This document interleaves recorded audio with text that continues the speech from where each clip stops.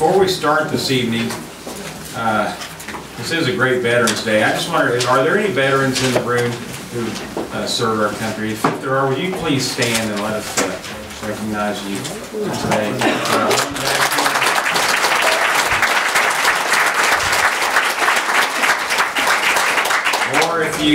Or if you have a child that's serving as a veteran, or if you're married to a veteran, if you would please stand also.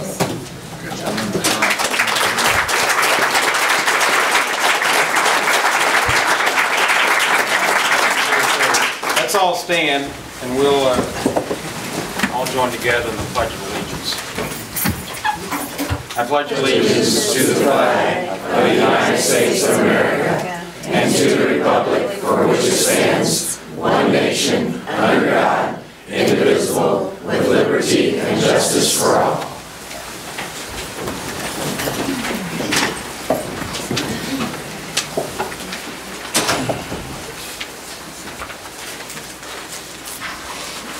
There's a motion to approve the agenda. Mr. President, I move that the board approve the November 11, 2019 agenda. Is there a second? Second. Any questions or other comments about the agenda? All right.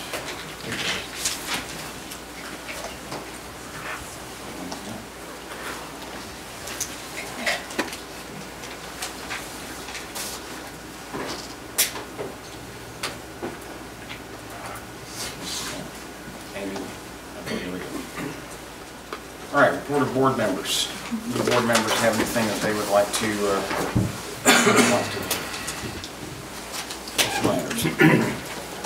I'll go. Yeah, while I'm choking. Ms. Lang. I had the honor on Facebook a couple weeks ago to watch the Raytown Middle School radio program that they did. Somebody had posted a live show airing of that. It was neat to hear the kids talk about, we talked about the hiring of the teachers and the effect of school shootings on our students and school safety. So it was really interesting to hear their point of view through that. So I just thought that was neat. And then parent-teacher conferences, thank you guys for all the extra hours that you put in over that week. As a parent, I know for me it's highly beneficial to go meet with Max's teachers and find out just where we need to crack down a little more, or a lot more, where French is concerned. And then on the 30th, I was able to go with Dr. Bruton and our architects and meet with them about some of the projects for Raytown High and kind of hear how that process is going. So I'm just very thankful to get to be in there and see how everything works on that. So thank you for that, Sandy. Mr. President, last Thursday I had an opportunity to go to the warm comfort of South High's auditorium and watch their play 9 to 5, and it's amazing, it's tremendous the talent that our high schools have. And then this weekend, Raytown High play is the Adams family, I think, is going to be going on. And then Friday night, I had an opportunity to go to Raytown High School's open gym or football field, and it was not warm, but did see Raytown play a nice football game, and they did win, and we'll probably hear some more about that later. But again, the talent that we have in our schools is tremendous.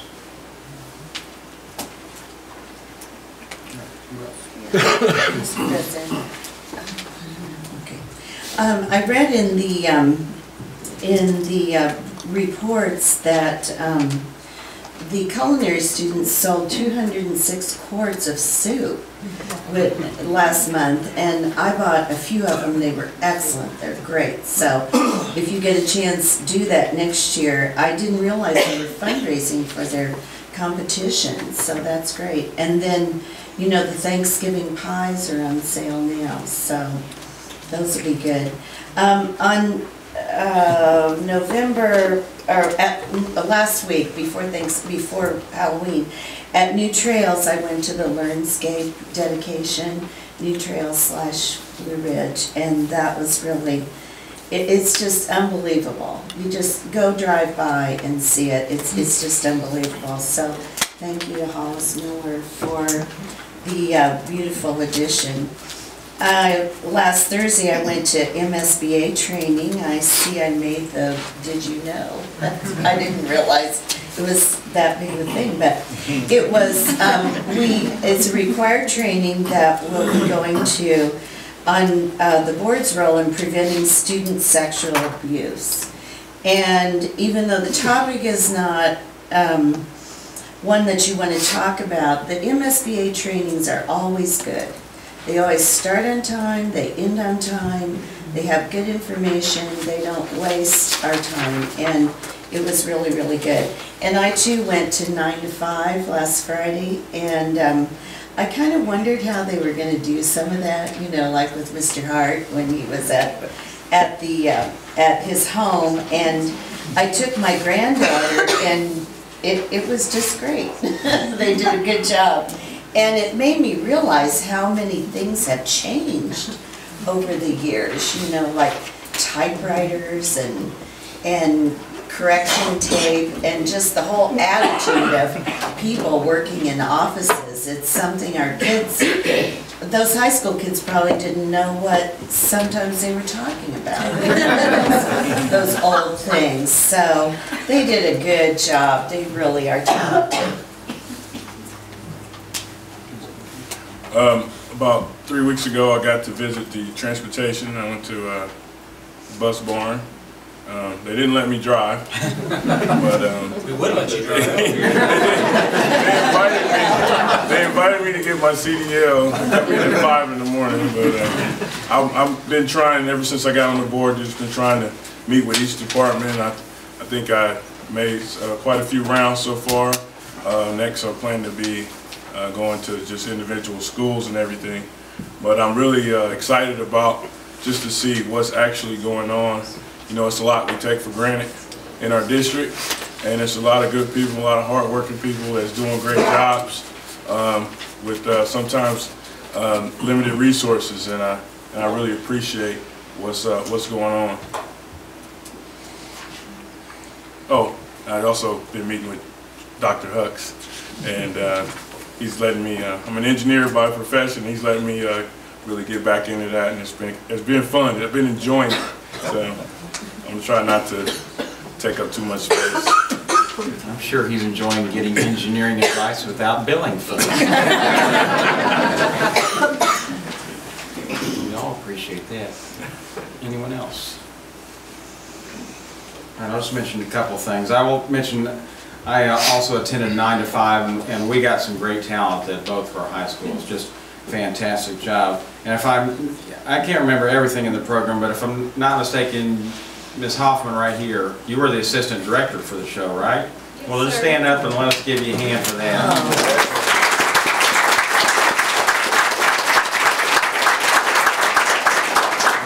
I didn't see that on Did You Know if that was a planned thing, but I saw you there, so recognize that. You guys did a great job. Yeah, as far as the typewriters, I don't think they even had a typewriter to use as a prop. I think they were using some made-up thing as a typewriter. You would think we'd be able to find a typewriter though somewhere as a prop, but yeah. And I was also at the ribbon cutting for the new Trails Learnscape, and again, thank you to Hollis Miller. That was a great addition. I can't wait till it gets warm again and turn the water on so I can get out there and play in it myself, because it just looks like a lot of fun. The rocks. It's going to be interesting with the big rocks out there. We'll see. I mean, we spent all this money to put turf underneath all our playgrounds, and then we put some big giant rocks in there. but they'll have fun climbing. Kids are supposed to climb all the rocks.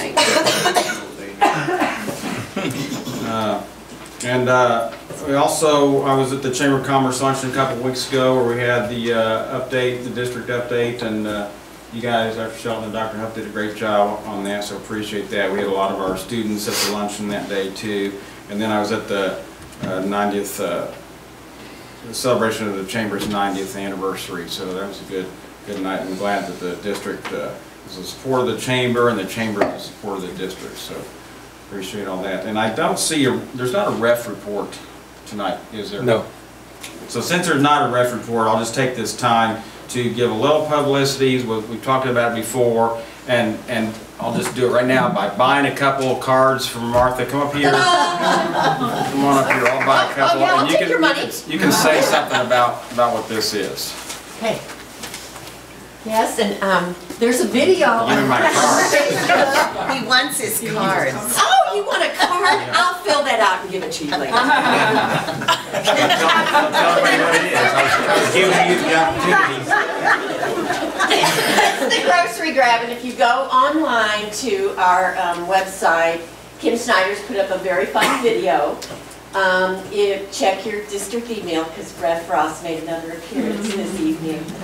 She's getting Turkey Day ready. So just do that, and I will get you your cards after the meeting. And when is that? And the semifinal is November 30th, and the actual grand prize grocery grab is December 7th. So if I get picked and I get to do the thing, can I have a proxy grabber for me? Or Only if you're like, have a huge cast. Yeah. no, so I can have Dr. Shelton do it for me? No, I don't think so. All right. Okay, so buy those cards. Anything else? All right, superintendent highlights. Well, just a few things. One, I think that, I'm trying to think back the last 12 years, that I've ever had to drive roads in October to see if we would have school or not. But we have done that 3 times now, which is a little scary. We've got a lot of winter to go. But still no snow days, Dante. We'll work on it. Seeing him being a senior, he wants those snow days. One of the things that you'll see here in the Did You Know, I'm going to speak to it quickly, but we do have a state competition coming up for swim. That's kind of personal because I have a freshman swimmer that's swimming in the state competition this week. So I want to follow him over there and watch him swim a couple relays. So, but there's quite a few freshmen on that team, and I think they've got some good years to come there. And lastly, just a thank you to everybody that's here. If you didn't know, I went through kind of a health event about a month ago, a life-changing health event. But I would say that the outpouring of support from the people in this room, in our town, and the people sitting up there has been unbelievable. For my family, for me, just goes to show you what such a great family we have here in Raytown. Made the decision to come here 12 years ago, and now I know why. I really do know why. So thank you for that, and that's all. All right, thank you. We'll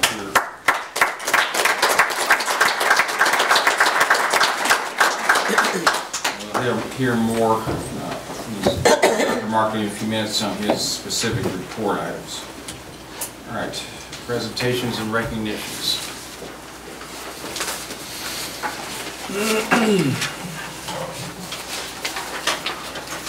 All right. Also on Did You Know, just once again, we want to thank all of the veterans for their service as we celebrate Veterans Day today and all the time. And Ms. Tittle, we framed your certificate for the training that year. It is a big really deal. a big thing. So going specifically into the Raytown High boys swim team, they earned conference titles and qualified to compete in state. Every member of the varsity team medaled in at least one event, and it is the 44th year in a row that the Raytown High Swim Club has qualified for the state competition. Herndon Career Center students, they have a donation for REAP going on right now. Throughout the month of November, they hope to raise $2,500 in cash and collect more than 2,000 non-perishable food items.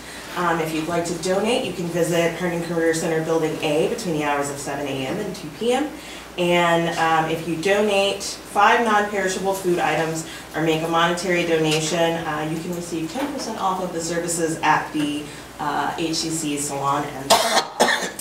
We have a 2016 graduate who currently attends the University of Kansas and is an architectural engineering major. And he recently participated in something called the Global Grand Challenges Summit in London, England. And he was a part of a team of students from around the world. They were given 2 days to develop a business plan and address an engineering challenge. And he finished in the top 4 of 50 teams in the competition. Wow. And created an app which offers incentives to customers of large coffee companies to encourage recycling and help them have sustainable resources. So that was awesome of alumni participating on a national, international level and doing very well. And then Raytown South High National Honor Society, they sponsored a school-wide blood drive through the Community Blood Center. More than 90 students and staff participated and gave more than 62 units of blood. Each unit of blood has the potential to save 3 lives. So, and Raytown South High Secretary Janessa Taylor, she became an official gallon donator at the blood drive. We won't talk anymore about that. That's an amazing accomplishment. I don't know what a gallon of blood looks like. That's really, really awesome. Really, really great. A really, really great fundraiser. So with us tonight, we have the technology repair team. So I'll invite them to come up. And our technology repair team, for the 3rd year in a row, they've received the Outstanding Service Award from Lenovo. It's given to the top 10% of repair shops in the United States for their accuracy of repairs and timeliness and repair completion. Our technology repair team supports more than 10,000 devices around the district. And during the 18-19 school year, they repaired close to 2,000 parts in the devices. So I'll invite Anita, who is the repair coordinator, to come up and then introduce the rest of the team.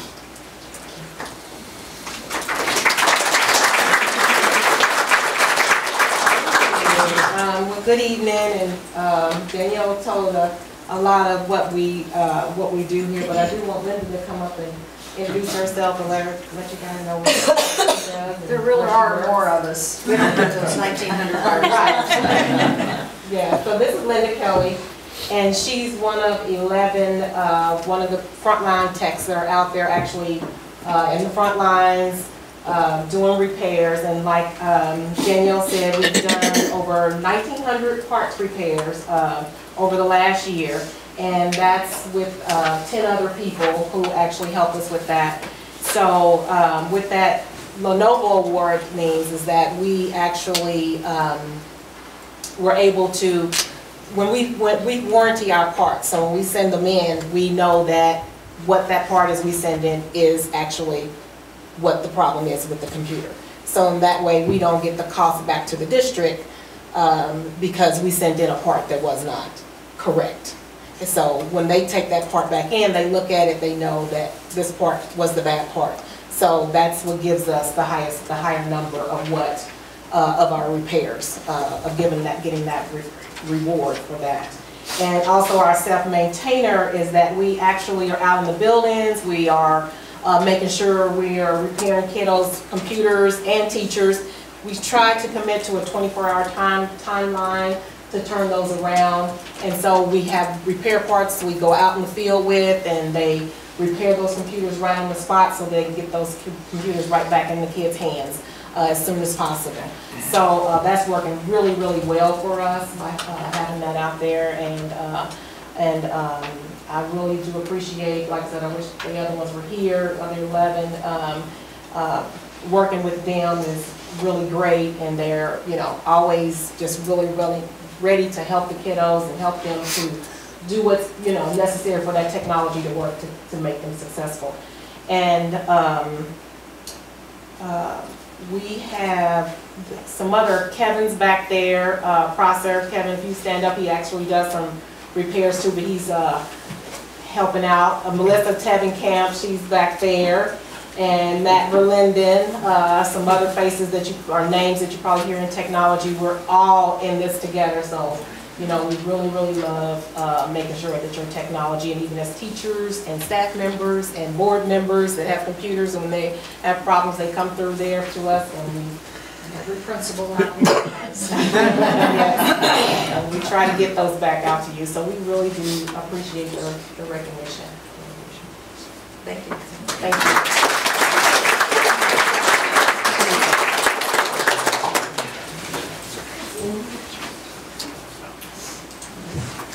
Also here with us this evening, we have Raytown High School defensive back Dante Manning. He was selected to play the Under Armour All-America football team. Only 100 of the top high school student players are selected to play on the team and compete and learn from the best coaches in the game. He has a game coming in January in Orlando, Florida, and I'm going to invite Dante and Coach to come up, but also on Friday, Raytown High School defeated Chrisman, and we'll play in the Class 5, District 7 championships this coming Friday at Fort Osage High School. They are also up to be the KCTV 5 Team of the Week, and so we encourage everyone to vote for Raytown High versus Fort Osage, and the voting for that ends at 1 p.m. on Wednesday. So what do you guys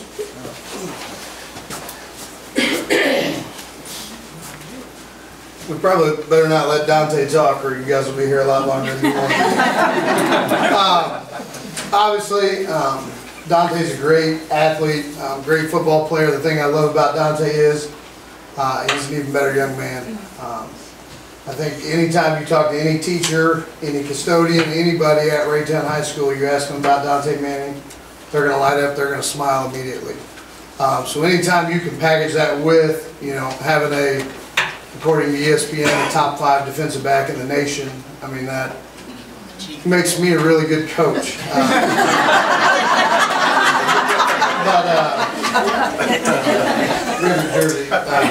So he got that opportunity to play in that game. What I was really excited about, they emailed me last month, and they also fly out all the head coaches of the players, so I will be going to Orlando also.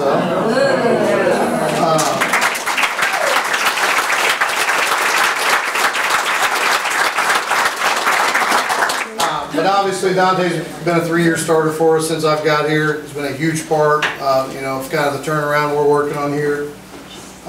This will be the 2nd year winning season. We were doing some research. This is the first time back-to-back winning season since '88. So it's been a long time for that. And I know our last district championship, which we'll be competing for Friday, was 1989. So if we can get that done, we're really looking to go forward with that. But like I said, Dante's just been a huge part of that. We're proud of him. He also will be getting, you know, his college education paid for through some football scholarships. I've been telling him we're a package deal. Who is our top 5 down to now? So we're still looking at Oklahoma, Oregon, Arizona State, A&M, and Georgia. So obviously those are Georgia. 4 of those teams are in the top 10 in the nation football wise. So we're really excited for wherever he goes. Go to Georgia, but not that I'm pushing that. My best friend from high school is the defensive coordinator at Georgia, so I may have a little bias there, but I'll be excited wherever we go, or wherever we go, I guess.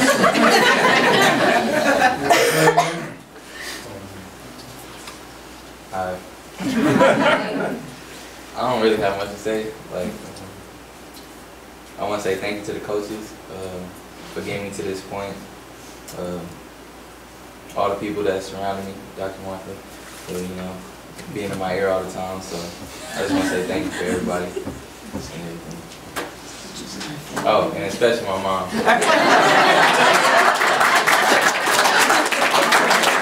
Why don't you go ahead and introduce her? Yeah. Oh, this is my mom, Yolanda Nickens. Without her, I wouldn't be here today.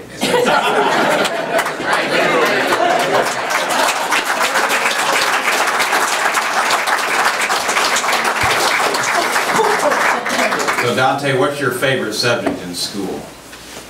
Weights. Let me rephrase that. What's your favorite subject in school? I'll probably say art, graphic design. All right, good. And since coming up in May, there will be a document that you'll be getting, your graduation diploma, that will have my signature on it. Then I'll probably need your autograph at some point. All right, so we'll work on that.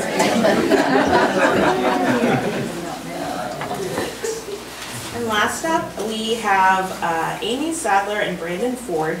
On October 8th, Raytown High and Raytown South High orchestra students had a very unique and really incredible opportunity to learn from bluegrass and western swing performance group Kyle Dillingham and Horseshoe Road in a collaboration made in part by the two teachers and Teaching and Learning a grant from the Educational Foundation. They had an all-day workshop during the day and then had the opportunity to perform a concert that evening at Raytown High School. So we just want to recognize Amy and Brandon and have them come up and talk a little bit about the process that they went through and the experience our students had.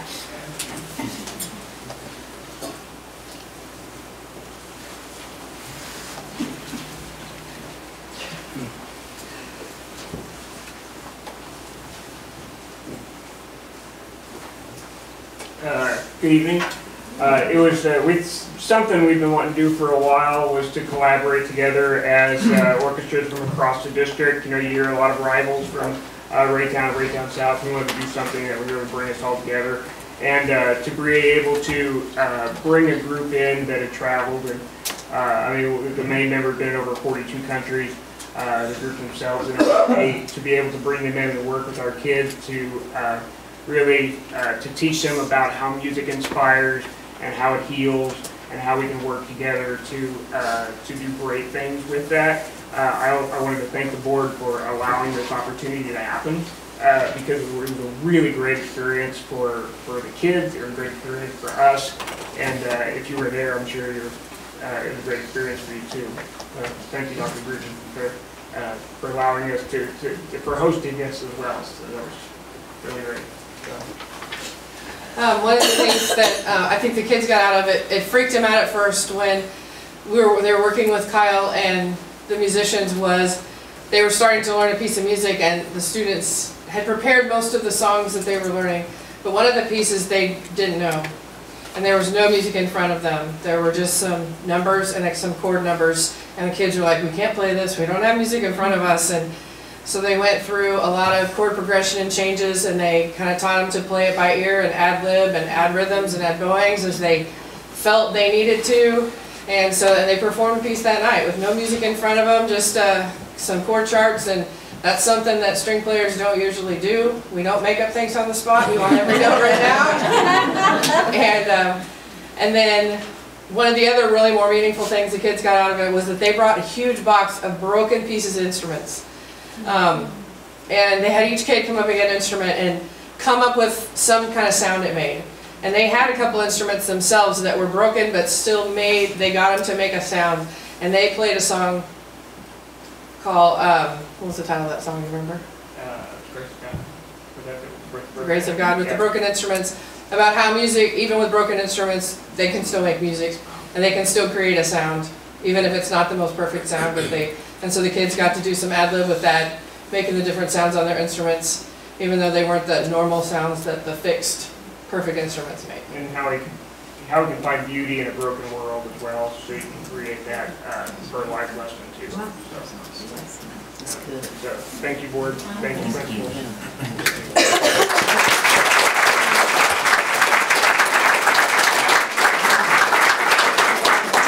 Thank you guys for making that happen. I'm not bashful in saying that I appreciate this board, that we do support the arts strongly in this district, just as much as we do athletic programs and the other programs. So it's very important. We appreciate that work. So thank you. We didn't have anyone sign up to speak on the agenda items, but is there anyone that wanted to speak to any agenda items that may have not got to sign in? All right. Dr. Mark. Okay. Just a couple things. I want to save the time for our APR report and a few other things, but the first item you see on the legislative update, other than the fact that we do have 2 legislative forums coming, December the 6th will be the first one. It will be at 9 a.m. That's a Friday at the Raytown Schools Wellness Center. And also February the 7th, which is another Friday at 9 a.m. We'll have our local legislators in to discuss things that are going on in Jefferson City at that time. If you're scrolling down to 8.7, notice that the elementary schools again knocked it out of the park on parent-teacher conferences at 97% attendance rate of parents, which is fantastic. Also, if you scroll on down there, you see the Cerner First Hand Foundation at 8.10. In case you didn't know, that is Cerner. We partnered with Cerner to provide one social worker at their cost, provided free for the district, and that social worker is working at Central Middle School and Raytown Middle School. And then on the grant writer report, which you'll also see an agenda item in new business for the purchase of facial recognition software.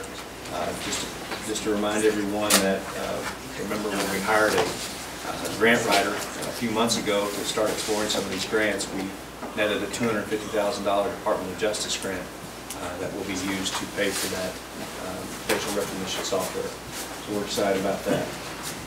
And with that being said, are there any questions on those? And we're working on down to 8.9, and we'll let Travis mention any of the items or questions you might have on the bond project change orders.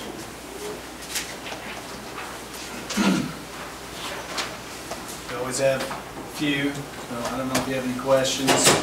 If you open the change order report, there's a couple lines in there that are blue.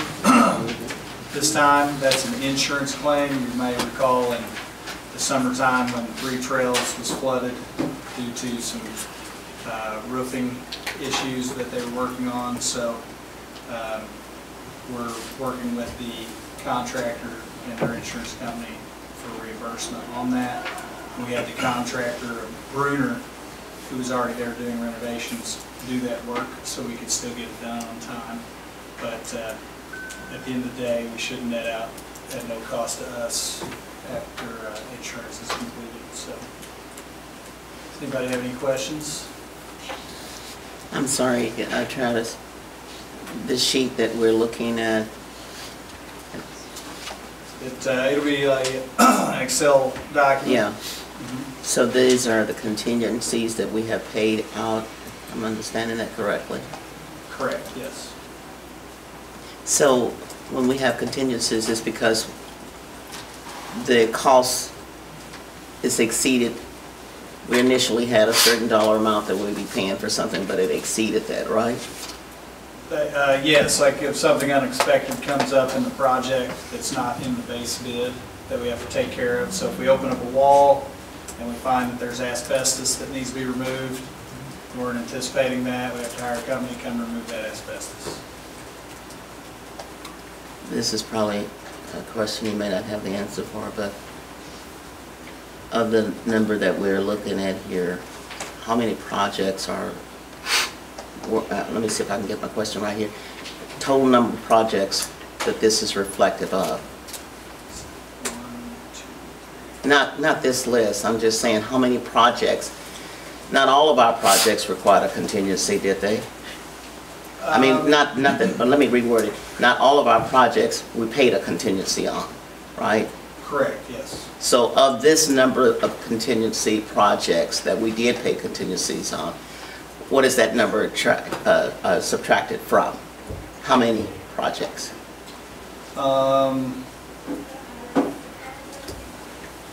This accounts for about 6 projects. Now within those projects, to give you an example, roofs. Roofs are at 7 locations. For the 2019 building upgrades, that's also at 7 locations, even though that's considered one project. So perhaps I think I understand the question. Every project has a contingency. Right. We haven't spent that money. That's the amount of the contingency in the original contract. So this is not money that we have spent? Not in that column. Travis, can you explain what we discussed about the percentages completion? Sure. I think that might help. Sure, and I've been adding to this document to try to make it more informative as we go. But which might make it too complicated. Okay. But anyway, we've been adding a completion percentage to the projects, like where are we at with its completion. And for all of our projects, we're 84% complete. Okay, so we have 16% left of all the work to do. But if you go and look in the column with contingency remaining, we have 66.18% of our contingency remaining. So we're doing good in my estimation, that's having 16% of the project remaining, 66% of the contingency remaining. So I don't know if that answered the question or the part that you were asking or not. I was hoping that would. Well, That actually sounds high to me. We usually budget a 10% contingency in each of these contracts. Correct. So And we we're have saying 66% of those 10% contingencies still available to us. so we don't always utilize that contingency. We have it there, but we don't always utilize it. Correct. Some projects are, give you an example, at Blue Ridge, we've had 2 large uses of contingency because of the parapet that runs around that building that was built in 1949. You know, the bricks are literally falling off the wall. As if you're from Blue Ridge, as you are, you know what I'm talking about. We had to repair that.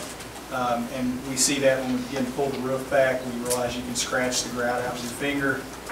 That's not ideal, so we had to repair those. Those are unforeseen, but necessary due to the age of the building. So that Blue Ridge roofing project, we used the contingency. If you go to the, you know, let's say the 2019 building upgrades, which was at 7 locations, you know, we didn't use much of that at all. We only had 1 change order for that project. So you just never know what you're going to run into. So we always plan for a 10% contingency. And then I have one more question. What is the insurance claim? Explain that to me. What is that? You bet. So we were renovating 3 trails this summer, and while one contractor was renovating 3 trails, there was also a roofing contractor roofing the building. They didn't secure the roof. We had a, I don't know, 7-inch rain that weekend and flooded 3 trails and ruined a lot of the work we just had completed. So we filed an insurance claim with both our insurance company and the roofing contractor, their insurance. And because we had a contractor there already doing the renovations and we needed to get that work done before school started, we had the contractor go back and fix all the stuff that was messed up from the flood. And we charged that to the roofing company at this time, and we're working through getting payment for that. Thank you. But you said we filed a claim with our insurance company? We have, but we're, you know, it's all about claims experience, so if we can keep it off our insurance and put it on theirs, that's better for us, because why would there even be a question about that? Well, there's not, but, you know, will the contractor want to fulfill that obligation? Those are pieces you have to work through.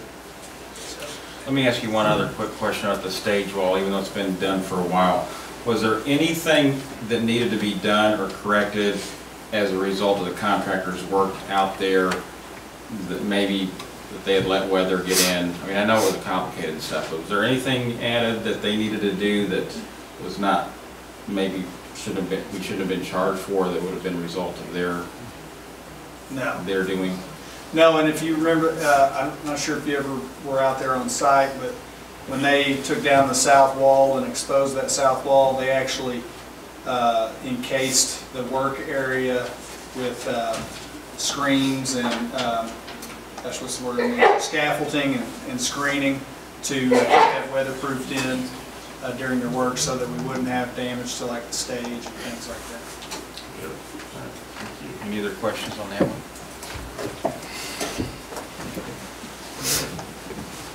Before we turn it over to Dr. Huff to go over the APR, I think we have a special guest in the crowd tonight, a blast from the past, so to speak. Someone who worked here for 10 years, and we're going to embarrass her a little bit and introduce her, but she needs no introduction. That's Dr. Janie Pyle, there in the back.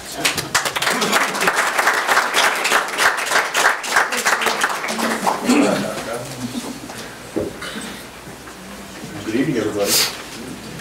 Poor Tara, as Travis is going there talking about the summer rainfall they had to the side of the building, she's over twitching. Bringing back bad memories. I want to thank the crowd for coming today. As we go through this presentation, this is definitely a group effort.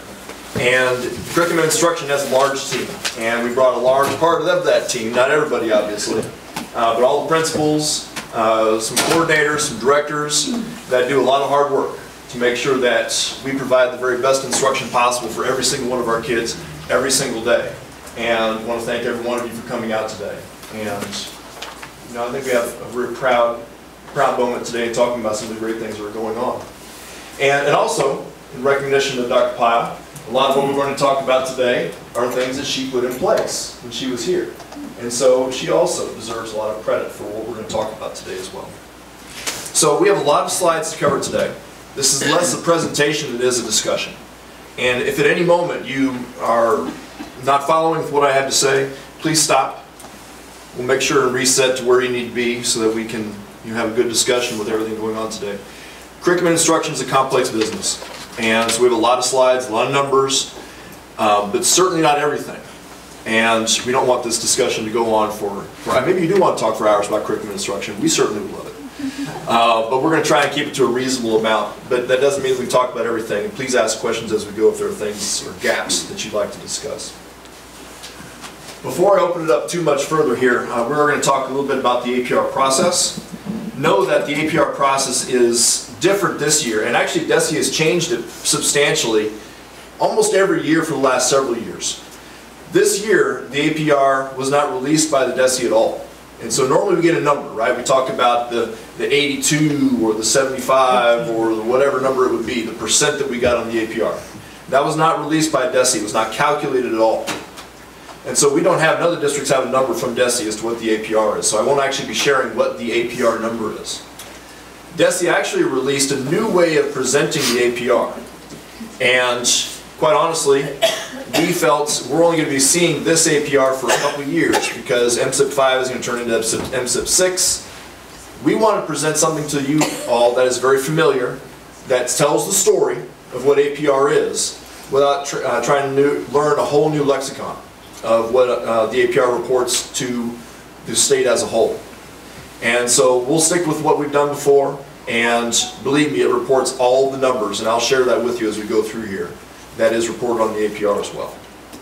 And so as we go through and talk about the APR, I'll try these graphs, I'll try and relate it back to this is how the APR is calculated. The APR looks at several different measures for us. It looks at our academic performance, and it also looks at what are called college and career readiness standards. So what are our graduates looking like? Are we doing well on tests and assessments as they leave us? Are they doing well in college? Are they coming every day? Are we graduating them properly? And as well as their performance on MAPS and EOCs, math, ELA, science, social studies. All right, and so the first part of the presentation is going to be about going over those academic measures, and then we'll follow that up with those college and career readiness measures. All right, so we'll see how this goes. Look at that. All right, so the first slide here, just giving you a little bit of history as to where we are and how we've gotten here. And so the MSIP 5 has been around for a few years, and if you think back to 2014, we had MAPS. MAP was the GLEs, the grade level expectations of the old standards. And then those changed around. We got to 2015 through 17, we had the Common Core state standards. You may remember those. Lovely, they're still hanging around. And we did that for a bit, and we had a couple vendors that did that with us. Not all grade levels took the performance events and the writing prompts with the DRC. But then you remember that the state had a little bit of an issue with Common Core, right? And so the state legislature came in, changed us from Common Core to saying we are really prevented from talking about Common Core at all.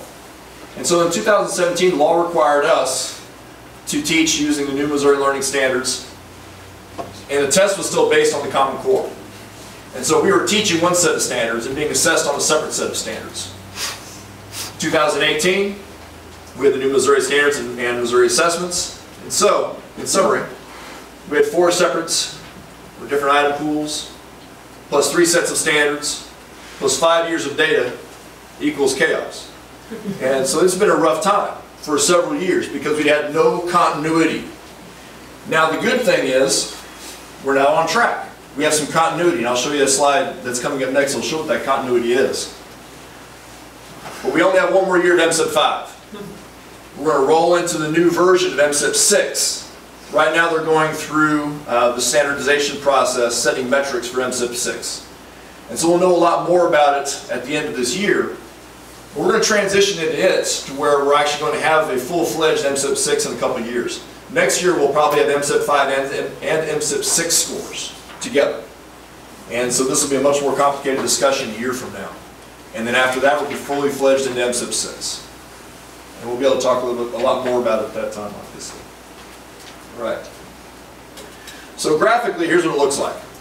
The blue, or purple, or whatever that color is, shows assessments that are aligned to new expectations. So we have expectations and standards, standards and expectations and assessments that match.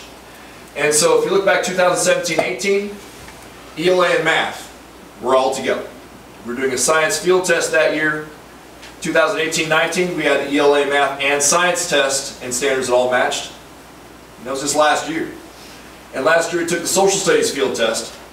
So 2019-20, where we are now, is the first year that we have all of the standards in place and all of the proper assessments matching those standards in place for a long time. And it has been a road trying to keep up with this ever-changing pace about what assessment is there, launching into assessment with teachers along with the Missouri Learning Standards. We're on a good pace right now. And we don't expect there to be major changes coming up. There will be small tweaks along the road, but that's typical and expected. All right, any questions about that portion, about our history? Okay. We're going to go through and do several graphs that look a lot like this. And so I'm going to talk a little bit about just what's all on this graph, and so they can all make sense as we move forward. We've got 2015 through 2019 data here.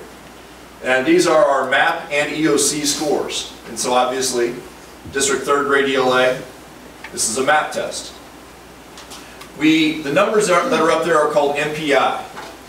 And MPI is a combination of all levels of what students got on the test. And so we get a certain score for students that got below basic, and as you move on up to advanced, proficient, then you get a higher score. And so the higher the number, the more students you have in advanced and proficient. The lower the number, the more students you have in basic and below basic. As you move students up the scale, move students from below basic to basic and on up, you get a higher score, obviously. And so this is a good summary score about where our students land. So what we have are two lines here. One is the state, which is the red. One is the district, which is the blue. We use the state as a comparison because, as you'll see in these graphs, the test widely varies from year to year. In essence, the test gets harder or easier from year to year. And so if you just look at us, it might look like we are going down, and we actually are not going down. The test just got harder. It also might look like we've gone up, and we actually did not go up. And so the way I want you to look at this graph is to be looking at the distance between us and the state. We want to see that distance shrink. If the distance is shrinking, we've improved from one year over the next. Even if you're seeing us go down, if the state is going down as well, and we didn't go down quite as much, that's an improvement. It means that we did better on a harder test than the rest of the state did. Okay. Does that make sense?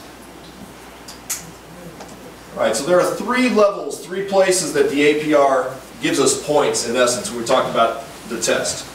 One is status, and that is just sheer number about what you got on the MPI. And that number gets better the higher up in these levels you go. So you'll notice on the left, we have target, or the 2020 target, which is what it used to be called, on track, approaching, and floor. The higher up on those levels you are, the more points you're going to get, raw points for that particular area. And so the state wants us to be obviously in the target range. Nice being on track, approaching is okay, we certainly don't want to be in the floor. Okay? So that's status. The state also gives us points for growth. I'm sorry, I'll talk about progress first. Progress is year-over-year change. And we want to be seeing a graph that looks more like this. If you see a graph that's sloping up, then that means you're progressing from year to year with your students. And that's a programmatic discussion. Are our students overall doing better from one year to the next? And it's irrelevant of who's in the pool, because obviously the pool changes from year to year. A bunch of students drop off, don't take the test. A bunch of new students come in and take the test. The last is growth. Growth is a student's growth from year to year. So an individual student taking a test in 3rd grade compared to 4th grade, compared to 5th grade, and on up. So on these graphs, although I won't stop and really talk about it, you can do that and see what our individual students did by looking at the cohorts. And so, for instance, if I look at 3rd grade in 2016, these kids will be 4th graders in 2017. They'll be 5th graders in 2018. And so if you shuffle through the graphs, you can see how a cohort does from graph to graph as you move across. And that's, in essence, growth. Although growth is looking at individual student level. You get a pretty good idea by looking at cohort. Okay? All right, so I'm going to go through these graphs fairly fast. So please stop me if you have any questions along the way. Are we okay with what's on the graph? There's going to be a bunch of them like this. We're going to go first through ELA. We're going to go through all the grade levels. And 3rd grade ELA is a good example of one that we did decently this last year. I'd say that we just stayed low. We hung with the state, although I would like to see us get back to where we were in 2017. I mean, that was a nice year for us, and that certainly shows where we can be. 4th grade, we actually saw a little bit of a drift from where we were in 2018. So we had a good score in 2018 and 2016, a little bit of a drift away from where we were in 4th grade. 5th grade, though, I couldn't pick out a much better shape of graph, right? Nice, level, increase all the way, and the state actually had the decrease for the last couple of years. We closed the gap, and this past year in 5th grade, we were closer to the state than any other point in the last 5 years. That's a nice graph. We'd like them all to look that way. 6th grade, we've been drifting for a couple of years, and we're a little bit further away than we'd like there. 7th grade, same. 8th grade, though, looks a little bit like 5th grade, doesn't it? We made some nice little gains, and actually we were closer in 2019 than we've been in the past 5 years in 8th grade. So 8th grade looks really nice for us. District English 2. Notice there's a gap there. That gap is the year that the state invalidated the results of the test. They said that those test results were not worth even looking at, and so we didn't get those results. But if you look at how close we are in 2018, again, we're as close as we've ever been. And English 2 did a very nice job. So looking at District ELA as a whole, we actually did not move whatsoever from last year. We stayed stable. And it's okay news. If we look at all the past 5 years, the only year really that was better than this year was 2016. We were a little bit closer to the state in 2016. Obviously, we'd like to still close that gap. But it's also not too bad to not drift away from them either. So, any questions on ELA here? Question. Yes, sir. So the 3rd grade slide, could you go back to that just a second? So the trend line is downward. Is that a predictor then for the 4th grade? So let's take a look at it. And then secondly, what are the characteristics of our 3rd grade that puts us so significantly below the state level? Okay. So that's the first question first. A way to look at that, predictor, there is somewhat of a predictor. Sometimes the cohorts themselves do tend to do better or worse. The sample size of our kids, about 600 kids taking the test each year. That's not a small sample size. Now compared to the state, it is small. And so you will see variability just based on the certain students that are in each cohort. And talk to any teacher who's ever taught. They will talk about this year being a good crop of kids and the next year maybe being a little more challenging. That does happen. You do have certain students that sometimes they just have a feeling in a class. So what we can take a look at here, as a for instance, we can look at 2018 and see how far they were from the state there, and then we go to grade 4 and see what 2019 looks like. And they actually closed the gap a little bit there from 2018 to 2019. And so what I'd say, which, even though we drift a little bit from the state as a 4th grade, that cohort actually closed the gap a little bit from where they were in 2018. Now you asked the question about what kind of characteristics make up the third grade that maybe had them perform it the way they did. I will say that I struggle to answer a question like that in a simplistic manner because it is a very complicated question.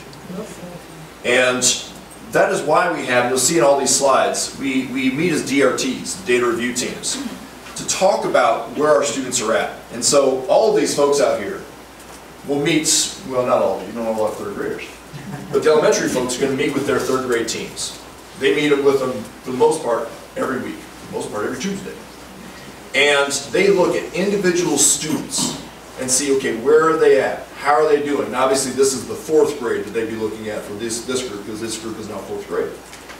But in every grade, they're looking at why are they where they're at? What teaching strategies are effective? What teaching strategies maybe are not effective? What do we need to go back and reteach? What are maybe some behavior issues that we have in the class? Very complex issue, but that's where our DRTs come into focus. They take this data, which is this kind of metadata, and hone in on a very specific aspect of it to try to answer that question on a student-by-student level. So I hope that answers your question. Well, yeah, I mean, I understand what we do, but is that a significant difference in your mind?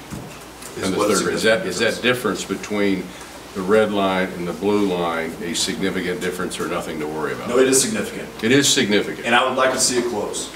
Yes. And so, and you'll see in our goals that we do wish for it to be close, to close it back down.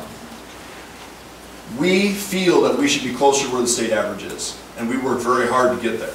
And like I said, you'll see in the goals as I show after these slides, we are working hard in several areas specifically to get us there. I would hasten to say that probably everybody in this audience would agree that they are, as they look at their individual building data, and teachers look at their individual building data, we are rarely satisfied with where we're at. We strive to be better because the stakes are incredibly high. And especially the stakes when we talk about ELA and their reading and writing capabilities. We're talking about life-changing skills. What we do is life-changing, and we view it that way. So it is important to us. And we want the gap to be gone.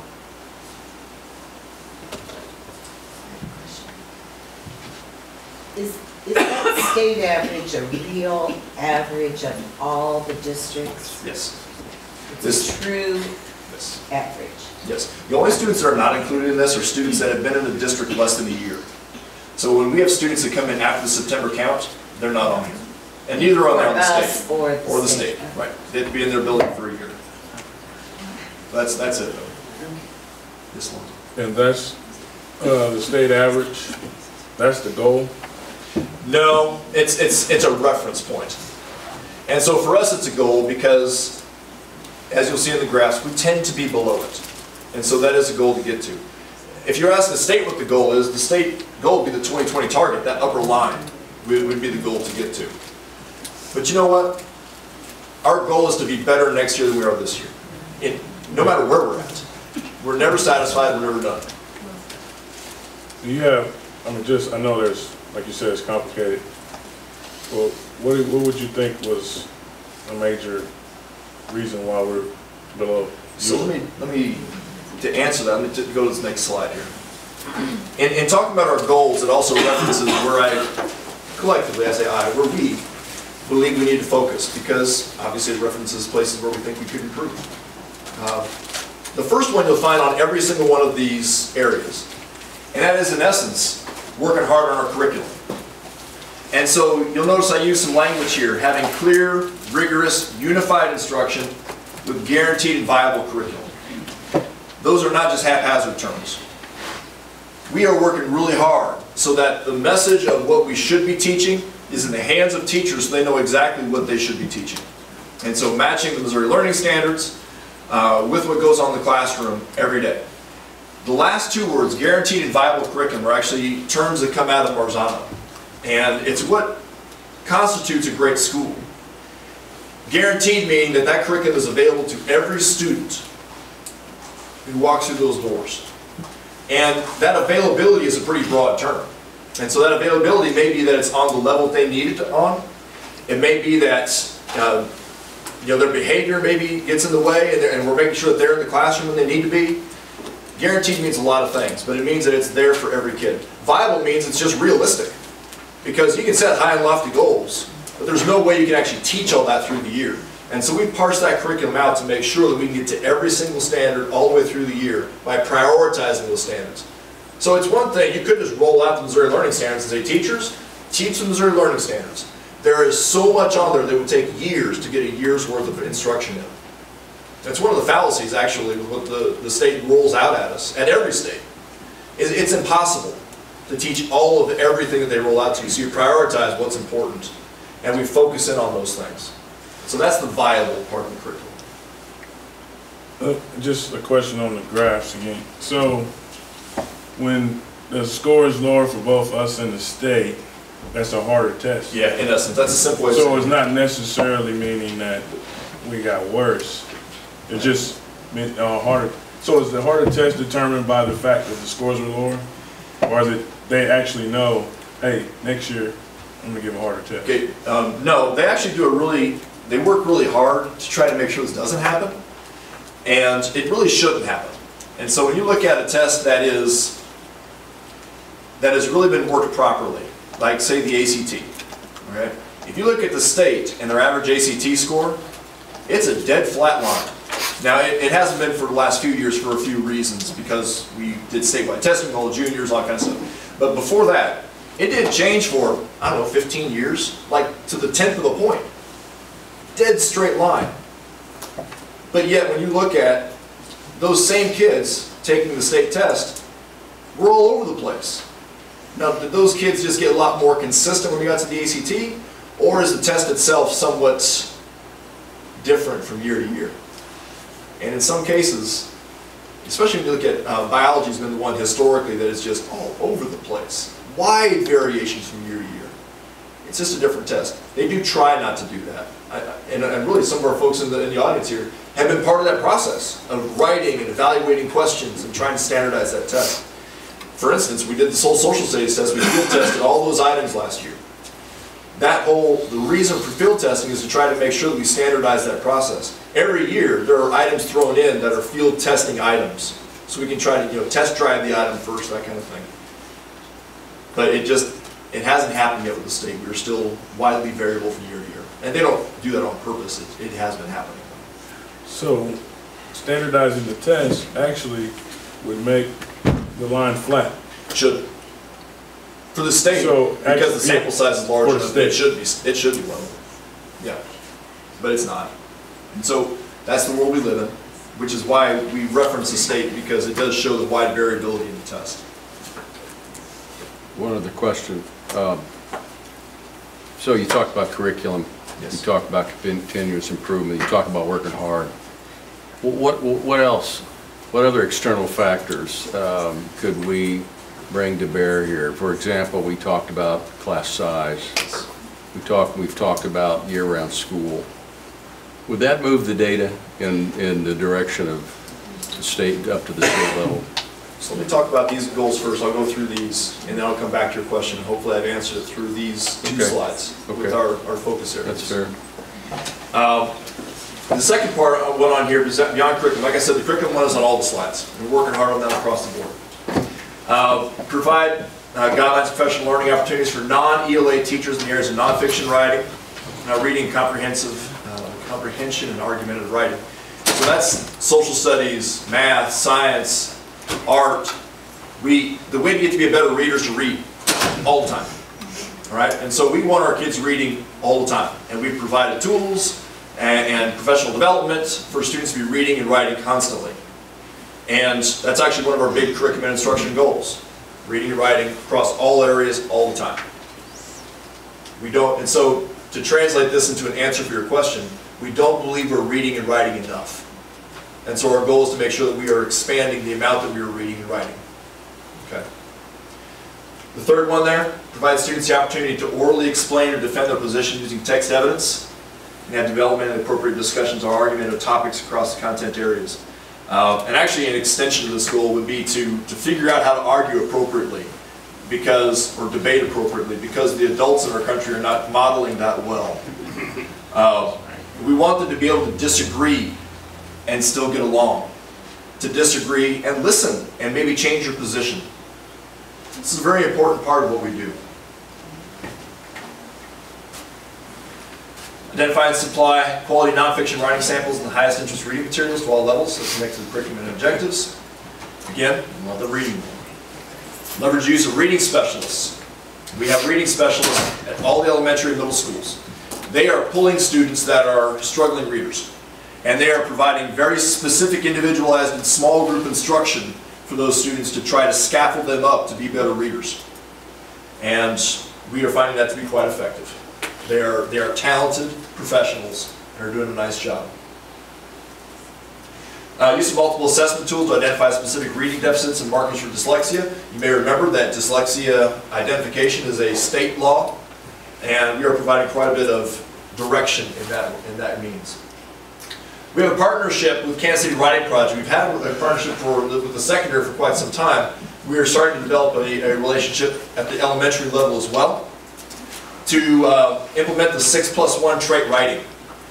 And 6+1 trait writing is just a very simple way of looking at what quality writing is, because we're going to have argumentative writing across the curricular areas. It would be nice for everybody to have a good idea about what good quality writing looks like.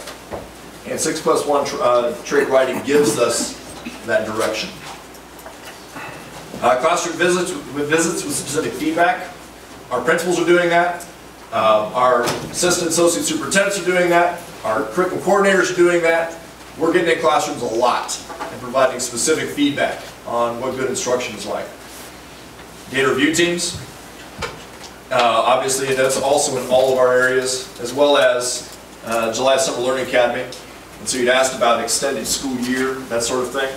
We do believe that we see some good results out of the July Summer Learning Academy. I didn't put that on here, but we also see good results out of our June summer school.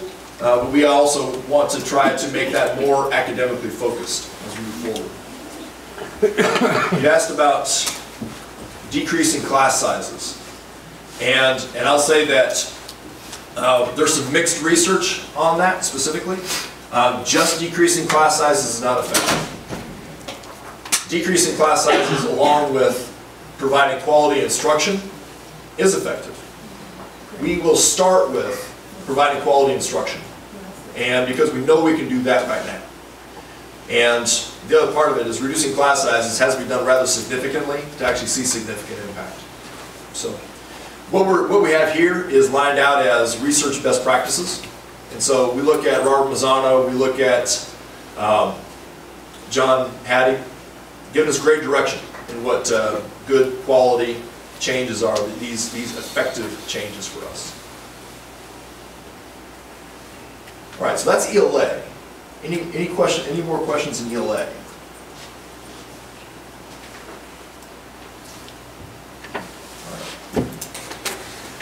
So math looks very much the same. Okay, we're going to look at the same sort of graphs. Third grade, unfortunately, does not look at all like what we would like it to look like. We were looking great in 2014. We are about as far away in 2018 as we've been, although 2016 and 15 were farther apart. The problem is we did drift from the state in this last year. And to answer the question that's come up a couple times, we are absolutely evaluating that and seeing, okay, why? And for me, the fact that we had the third grade struggle in ELA and the third grade struggle in math is a significant issue that we need to evaluate, and that's what these folks are doing. They're all nodding their head like, yeah. And if we were going to, I will tell you, if we were to go around and ask each individual principal why, they would give you ad nauseum answer as to why. They know, and that's where it needs to be known. But fourth grade, we actually closed the gap a little bit on the state. Didn't quite get to where we want to be, but we closed the gap. Fifth grade, looking a little better, as close as it's been over the years. Sixth grade, also good. Closed the gap very nicely this last year. Seventh grade, although it doesn't look like it, we did close the gap there as well. Not quite as drastically as you'd like, but it is closer. We did make gains. Eighth grade also, closer again. Algebra 1 is like English 2 that was invalidated in 2017, but we are as close as we've ever been in Algebra 1. Algebra 2 is a bit of a funky one, because Algebra 2 is only the kids who took Algebra as 9th graders, so it's a very small sample size. And so you're going to see wide variability there depending on which kids are in that group. And so I say all that to say, when we see changes there, a lot of times it is just because of a different group coming through because the sample size is low. But we did get away from the state a little bit there. Obviously, we'd like to be much more like we were in 2017. And in my mind, if we were there in 2017, we could be there every year. And so, district math as a whole, I'm going to tell you that this is a celebration for us, because we have seen, and if this graph was to be pushed back further, we've seen a precipitous drop over the years in math. And that's been stressful. We have put a lot of things in place for math. We have emphasized math instruction and a huge shift in math instruction over the last few years. And we are seeing the fruits of that this year, this past group. We made 8 points of gain, and the state dropped by 0.4. The state went down and we went up. I think that's a huge celebration. And I think y'all should be proud of what went on last year with this group. And obviously we need to continue to close that gap. Our goal obviously is to keep that moving. And we'd like to keep going in that same direction. Now I will point out that we are going to continue to have this huge emphasis in math, because the gap in math is generally larger than it has been in ELA. And it still is. And it should be smaller. And we have a lot of work to do in math. And so the goals for math, the first one is the same as what it was for ELA. Working on curriculum, guaranteed Bible, all that sort of thing. The second one has been the biggest thing we've done over the last couple of years, and that is to continue to expand our professional development with Greg Tang. Greg Tang has provided very specific professional development for us in changing how we look at math instruction. Y'all have heard of the new math, right? I'm here to say the new math is not new, but it is certainly a different way of looking at it, because it's causing our students to have to think about what's going on with math. It's not just this rote process. You know, I walk through this particular series of steps and I arrive at the answer, and I memorize that series of steps and I apply that series of steps whenever I see this particular. That's how we grew up doing math. What we're trying to teach our kids now is to understand what's going on with those numbers. And so we hear a lot of, and I was in a classroom the other day, the teacher must have said, imagine 50 times.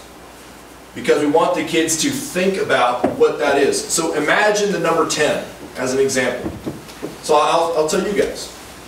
When I say imagine the number 10, what do you think of? Do you think of 10? How many of you are thinking of 10 of something? 10 on dice. 10 apples. $10, I gave $10.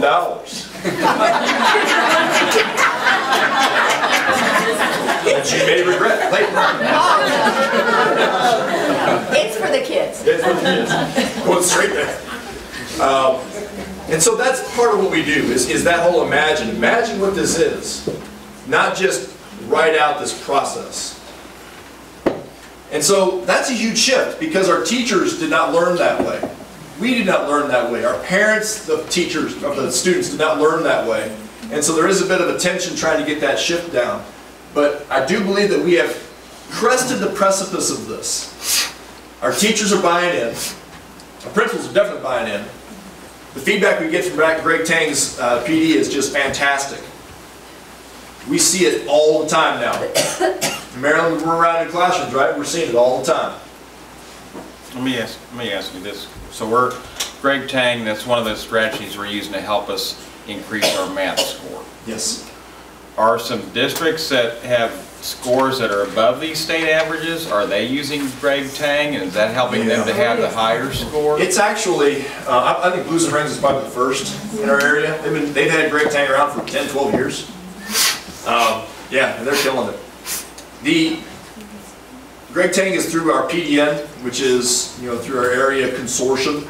We're all paying into the consortium. We pay for Greg Tang to come for a whole lot of districts, and then we get him separately for us. I would say that the number of districts that are not using Greg Tang would be the number you want to look at. It'd be the easier number to count. Most districts are doing something with him in some form or fashion. How many? So yeah, are we going?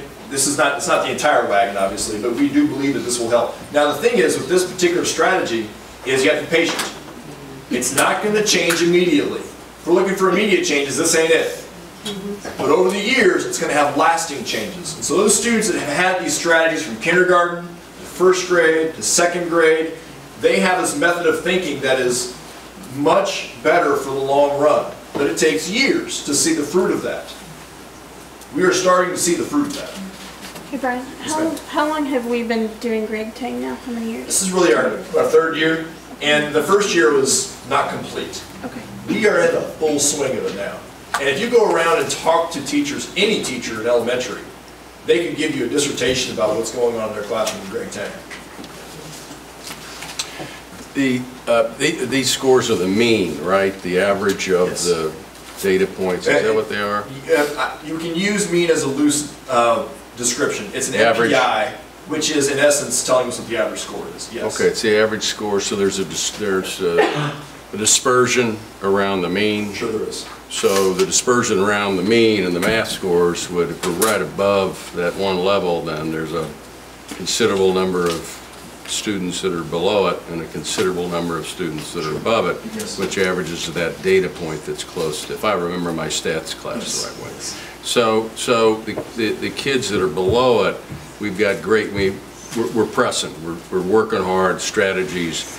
Now you got the kids that are a little bit above it, and then you got kids that are up here that are taking that, actually pulling that mean up considerably, yes, I might add. And so, I mean, the issue is not how we're going to solve this problem. The issue is how do you satisfy this opportunity that kids who might be able to move much quicker or in the same 27 kids, average kids of the class. How do you speak to the parents about that? Right, so you summed up a rather complex issue, and that is teaching every student. And we absolutely want to teach every student where they're at and move them to where they can hopefully be. I understand that. And that's different for each kid along the way. And so it is enticing to focus on one particular group. Focus on a student who is struggling, or focus on the student in the middle, or focus on students who are successful. We try to differentiate within the classroom as much as possible, and so we are providing opportunities for our high-performing students while also capturing the desperate needs of our low students. It looks a little different when you get higher up. When you get to, we have our challenge program throughout elementary school for those students who are truly flying high. We diversify our class offerings when we get into secondary. And so those students, actually one of the things that Dr. Markley and Dr. Shelton and I were talking about today, our program allows for every student to go as far as they possibly can, as fast as they possibly can. So we have students that at the end of that whole road are going to MIT on a full-ride scholarship. We offer the same program as any school in this city. There is nobody that's offering higher classes than we are, and be able to take those kids to that point. So we should be very proud of that. But we're also concerned with those students that are struggling behind, because in some ways our high-level students, we're trying to get them to their potential, which is great. For our students that are struggling, it's life or death. You think about not having these basic skills and walking out into the world, especially when it's reading and writing, especially when it's reading. That's a gateway skill. I mean, there are just, your life is closed to aspects of what you potentially could do completely. But if we walk out here as a good reader, you can do pretty much anything, right?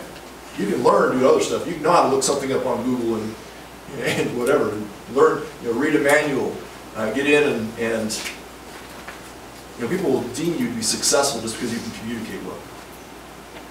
So yeah, it is a struggle for us, and that differentiation is important all the way through. That's a huge challenge for these folks. All right, so number 3 on here. Dennis, Dennis, you raise your hand. This is not typical at all, and I hope you don't mind. Do you mind if I say something? From the perspective of a teacher that really, I'm not a classroom teacher, I'm an art teacher, but in sitting in these meetings where I'm hearing all the teachers deal with the frustrations that they have about their students not being perceived properly the way that they want, because they know that ins and outs and the struggles. STAR testing is one that I think is really great at showing an individual student. You can see how their reading scores go up or how their math scores go up, and to me, that's the more meaningful data. And when you look at this, and the test is a moving target itself. The student, when you're prioritizing the actual student and their progress is much better than prioritizing the test and what we think we're seeing with the test. So for me, focusing like the data teams, when we have all the teachers working to bring up all of the students and we can talk about the successes that they have, like, hey, this is the progress that they've shown. That to me is the more meaningful thing, and the teachers are all focused on that. So it's always, it's concerning and it's frustrating to see all these things, but I think when you're focusing on the kids, that's what's more important and what's more valuable than when you're focusing on what is this test really showing us. And I think that doesn't capture everything that we're doing for the kids. And sitting in on a data review team will give you everything you need to know. If you ever really want to know what we're doing as a district, that's the place to see it. Good, thank you. It's even beyond STAR. I mean, the data review teams use all sorts of data. All the way from, and STAR is fantastic, but even just perceptual data. When you're teaching a class, you could look on the audience and know. I mean, as I'm even doing here, as I present, I'm watching you to get a perceptual idea about where are you? Are you with me? Are you not with me? Are you, that sort of thing. You can do that. And our teachers are experts at it. And so they walk into the data review team, they're able to talk about how are these kids doing in this specific area today, this specific skill we're trying to teach today. So yeah, that is an absolute great tool for us. Yes, sir. I'm glad he said that, because I'm struggling with a number that means nothing. I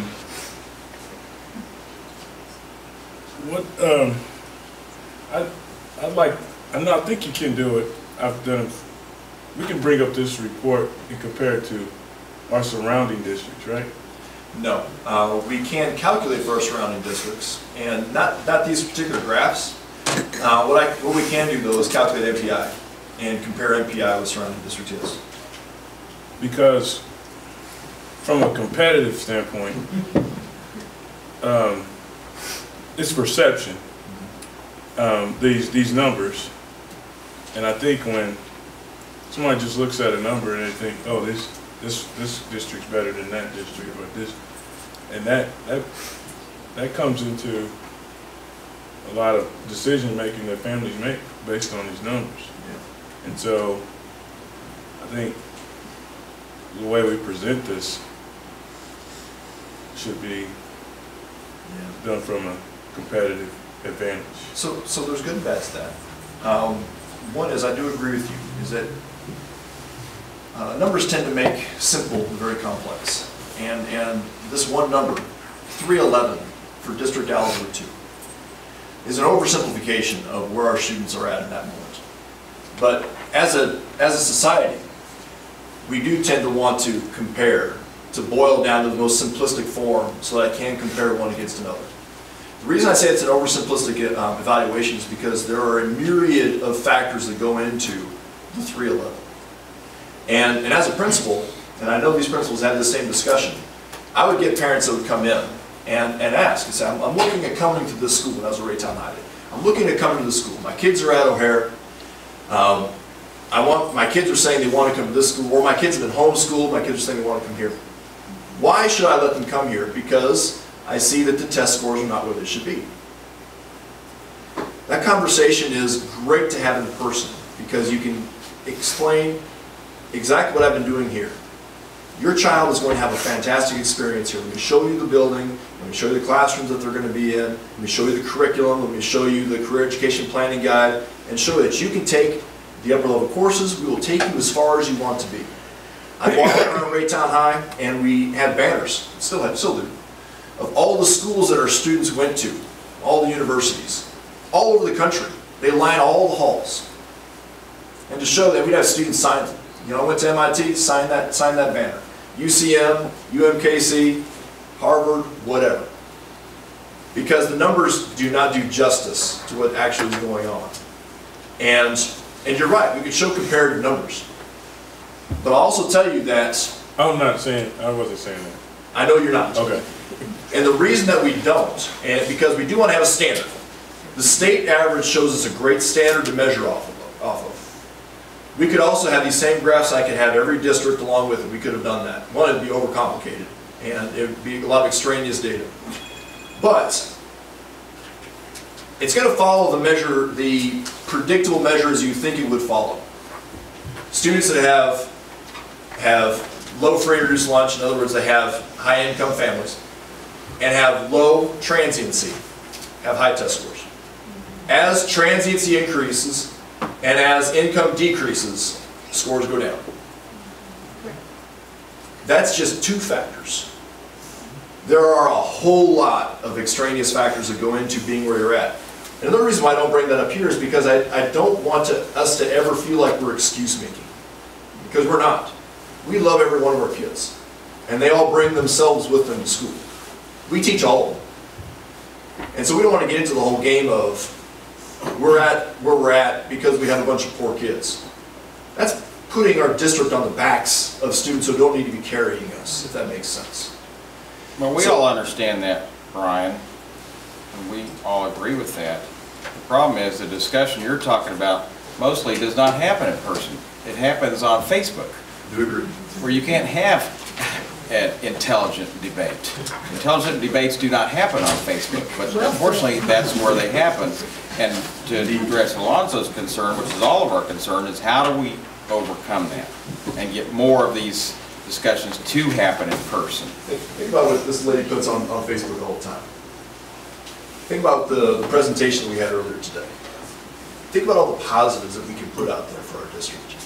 That's what we do. We champion the amazing things that are going on here every single day. Because we do have amazing things. And a lot of it is about marketing, isn't it, Daniel? We need to market the good things that are out there. Now, if we get into the whole, what I just talked about, that is always perceived as excuse making. So what we do is we champion the great things that are going on here. We talked about the graduates that Brian has, going out there to work and getting a good wage, We champion that stuff, and we should continue to champion that stuff. And so at every opportunity you have, and I know some of you are on Facebook, champion those things so that folks can see the great things that are going on. Get on Raytown Unleashed. Did you know about this and that? I guess what I'm saying is, I know we have to pay attention to this because we're held to a standard. Yep. But even in our own present, this is us. It is. And so I think that could be presented in a way that doesn't show us lacking. Even now. I don't know. And part of it, and I said it earlier, part of it is I do want to try to present in such a way that we don't have an overwhelming amount of information as well, honestly. And the state is a good standard for us to look at. And it doesn't, as we go through the presentations, the state standard is not necessarily putting us in a great light. We're below it all the way across the board.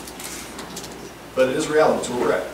And you said it very nicely there. The reason we talk about this data is because that's how we're held accountable. So it is important for us. I guess maybe we should have a meeting where we talk about I love it. How we... And actually, that's a great point. If you want to go deeper into it, and I was kind of joking at the beginning, we could spend hours, days, going over it. I mean, truthfully. And we don't mind. So, I don't either. Yeah. Well, let's do that. We'll plan that. Days? 3. So, we still aren't through this presentation. We're turning into hours here pretty quick.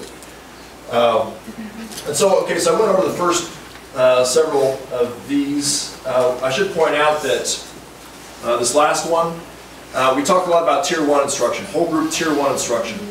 Tier 1 instruction is in the greater masses, the 80% of kids in the classrooms. A lot of what we're doing is trying to make sure that we're improving what we're doing to Tier 1 whole group instruction. Continue with math, vertical team discussions. That vertical team is the 2nd grade talking to the 3rd grade to the 4th grade to the 5th grade, making sure that we have this continuity of program all the way through. We want to be consistent. We want to incorporate opportunities for math talk. That's talking about the thinking that's going on behind the math. And so getting students to talk about, okay, yes, this is the answer to the problem, but now talk about how you got there. Or even before you get there, talk about how you're going to get there. We have substantially different kinds of problems now than we used to. Where it used to be, the example that I've been showing folks would be, here is a rectangle, side 3 and side 2. What's the perimeter of this rectangle? What is the area of this rectangle? That question is now substantially different, where it does take a lot of thought, not just a simple algorithm to solve. Sorry, I didn't. And so, I'm looking over at Marilyn because I can't remember the exact one, but give me an example of that problem in the advanced format. Where they have to minimize or maximize the area with a fixed perimeter or a fixed area and maximize the perimeter. So there's some variations of that. Yeah. So they're building a pen to hold dogs up against the house, and they've got their dimensions. It could be 36 feet of fencing. What would be the largest area you could make with that fencing that would hold the most dogs?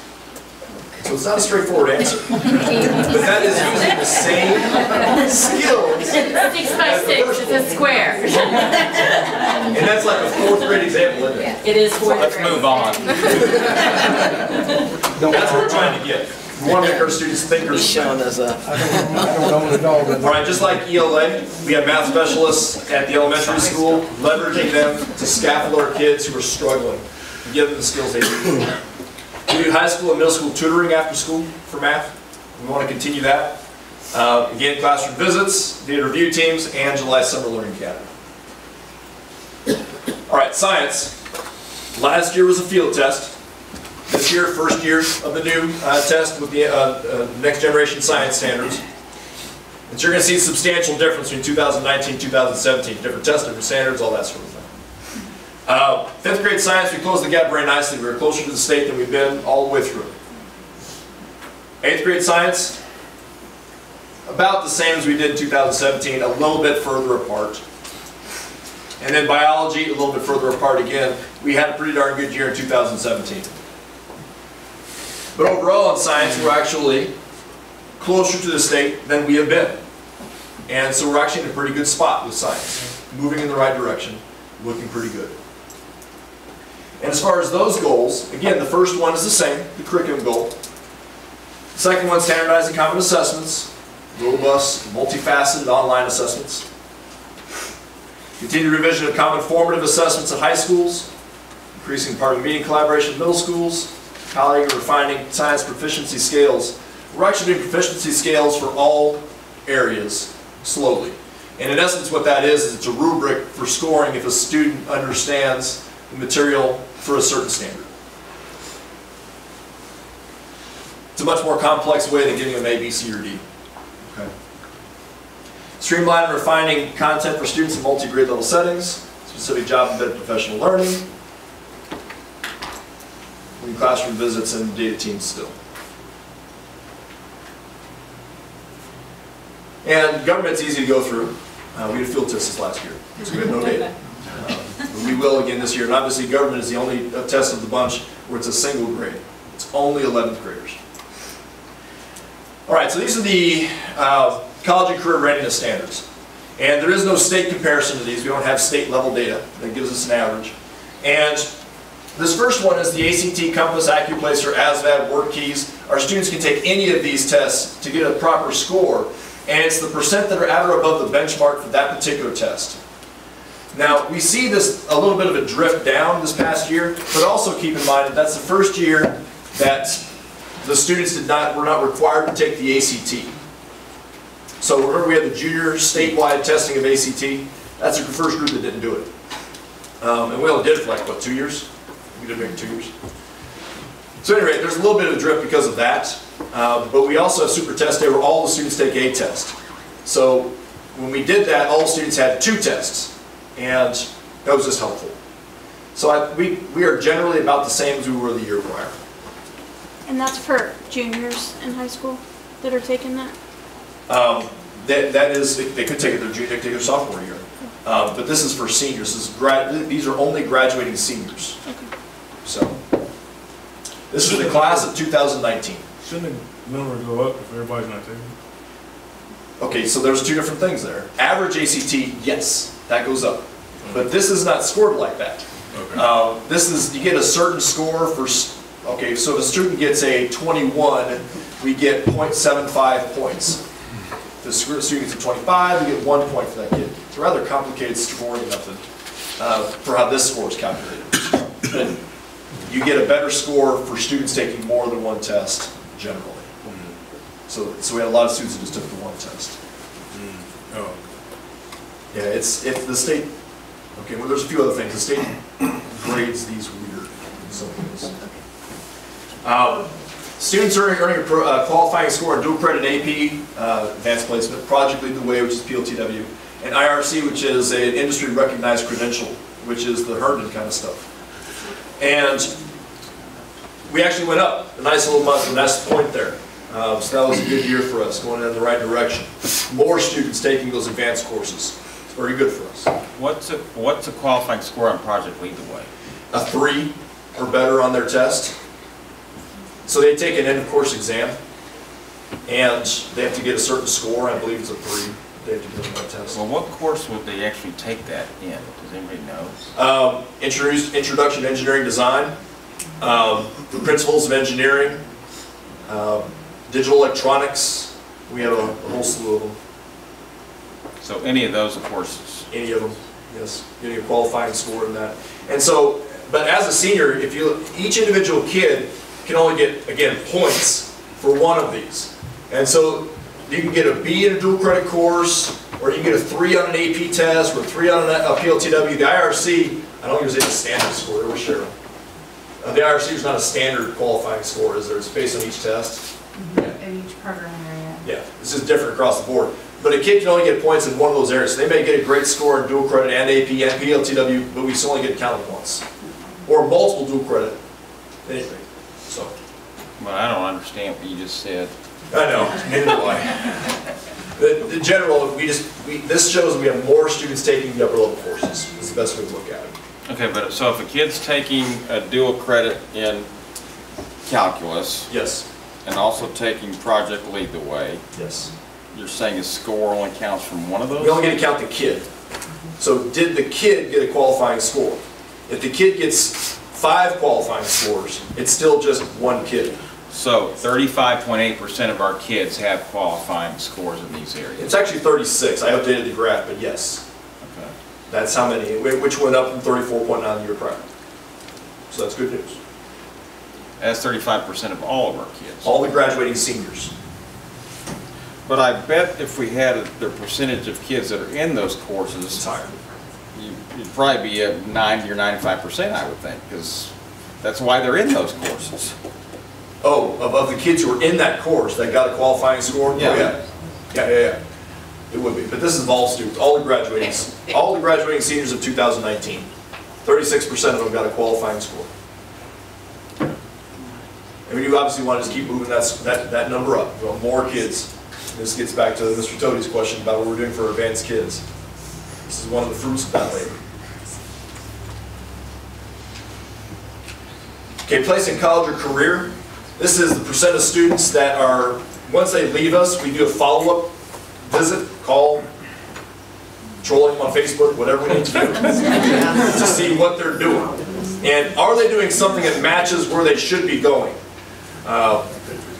So if they're living in mom's basement or working at the gas station, they don't count.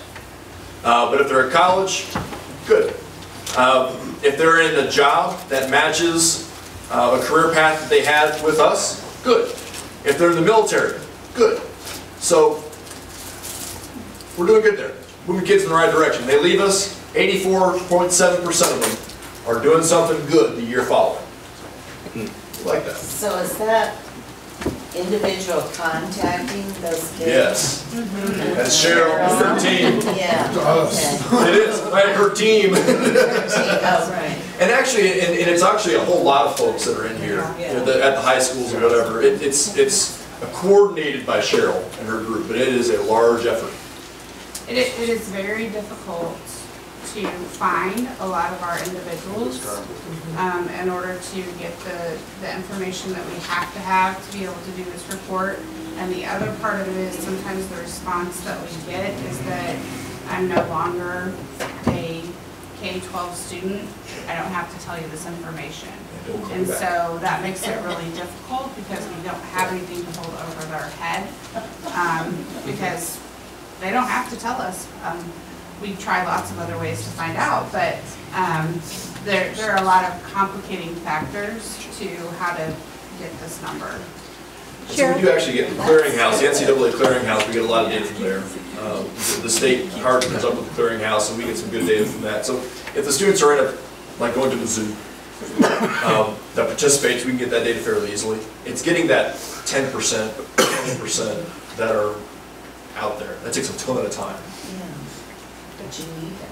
So this number's maybe higher, not lower? Could be higher. Yeah, well, it's certainly higher than what it is because of those students we just can't contact. It's not like, there is no assumptions being made. It was higher. Yeah, it's higher. We just are. Okay. Yeah, that's what I mean. It's definitely that, at least that. But we've gotten a little pretty close. And why is there no comparison? Say that? Why is there no state comparison? Oh, the state just doesn't give us that number. No. So I get the number off the other ones, but I can't find this state number. It's not easily accessible if at all. Or else I put it up there. Cheryl, the kids that go to Herndon but are in other districts, their numbers count for their district, not for our district, is that correct? Okay. So Summit Tech, for example, will send us follow-up on students that went to Summit Tech but are Raytown students, and that goes configured in our large February file. And do we only have to figure that for 1 year post? Right. Okay. Currently. Yeah, I was going to say MSIP 6 is going to push this out 2 years, which just makes it twice as complicated. Brian, it's 5. Oh, heavens, see. It just gets worse. So anyway, that'll be a complicated number to get. The state likes to depend on that clearinghouse as being the all catch-all for us. So this is like the most important. All right, district attendance. This is that 90 by 90, and not new information. You get the attendance report every month, and this reflects where we were at with attendance last year. Graduation rate. We're seeing a nice little steady increase on that. We had a little dip last year. We had a nice little increase this past year. 90% of our kids, this is a 5-year cohort, which means that within a year after they should have graduated, they have graduated. And we work hard chasing after these kids to get them graduated, even if it's a year late or 2 years late or 3 years late. We keep chasing them.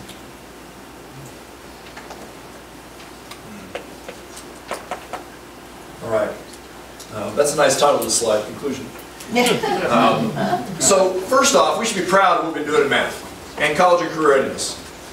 Those are really great numbers for us. They aren't where we want them to be, but we should be proud of the direction we've gone. The instructional changes in math are working. We need to continue down that path, do a better job of it, even better year. Need to continue improving reading across all grade levels. And in particular, reading and writing opportunities for all students in all curricular areas. And so get our kids reading and writing more often across the board. Need to lean on the strengths of our DRT process. It is a huge pivot point for us. As you mentioned, this is where the discussions are happening. And we have a big measure coming up with MOAP, that's a Missouri assessment program that is with the state through MASSA. We're going to pilot NWEA, which is an assessment platform much like STAR. And I think Alonzo had mentioned how this feels kind of like, what is this for? It's because the state, measures us on this and holds us accountable.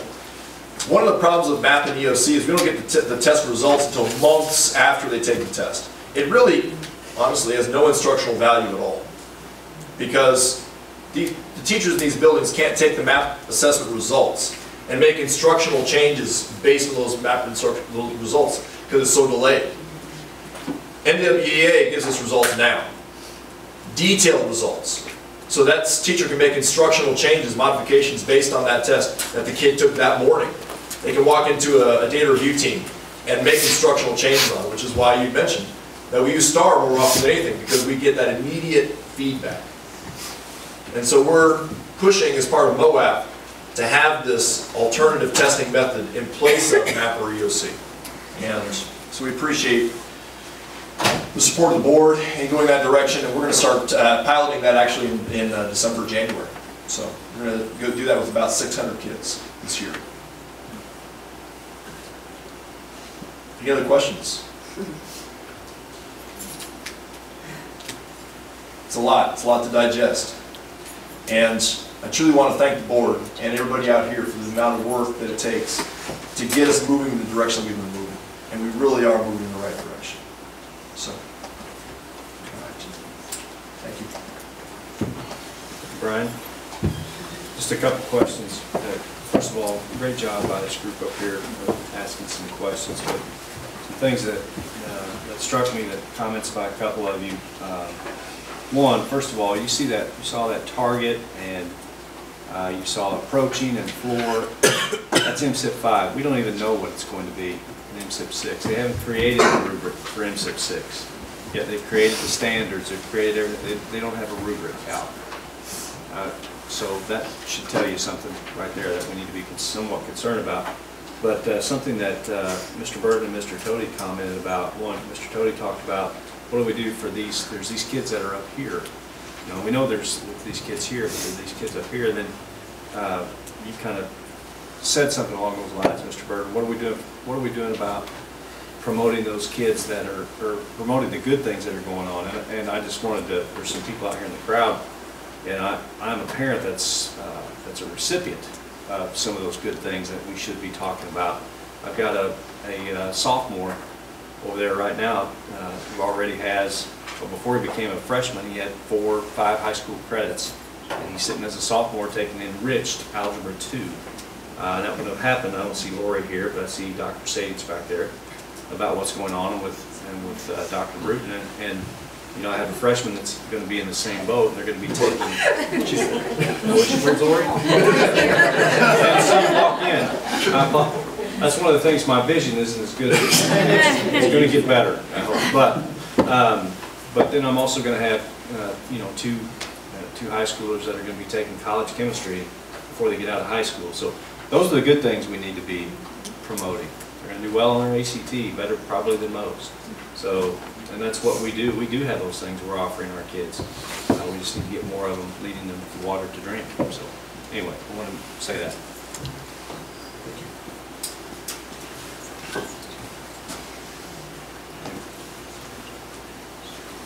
Okay. Dr. Huff did speak a little bit to 8.13. The last on the item is 8.14, the South High Auditorium. Just an update, we have Sandy here. If the board has any questions for her, she can answer those. We ask her to come and address those. Well, I'm the one that started the discussion that I'm about to start.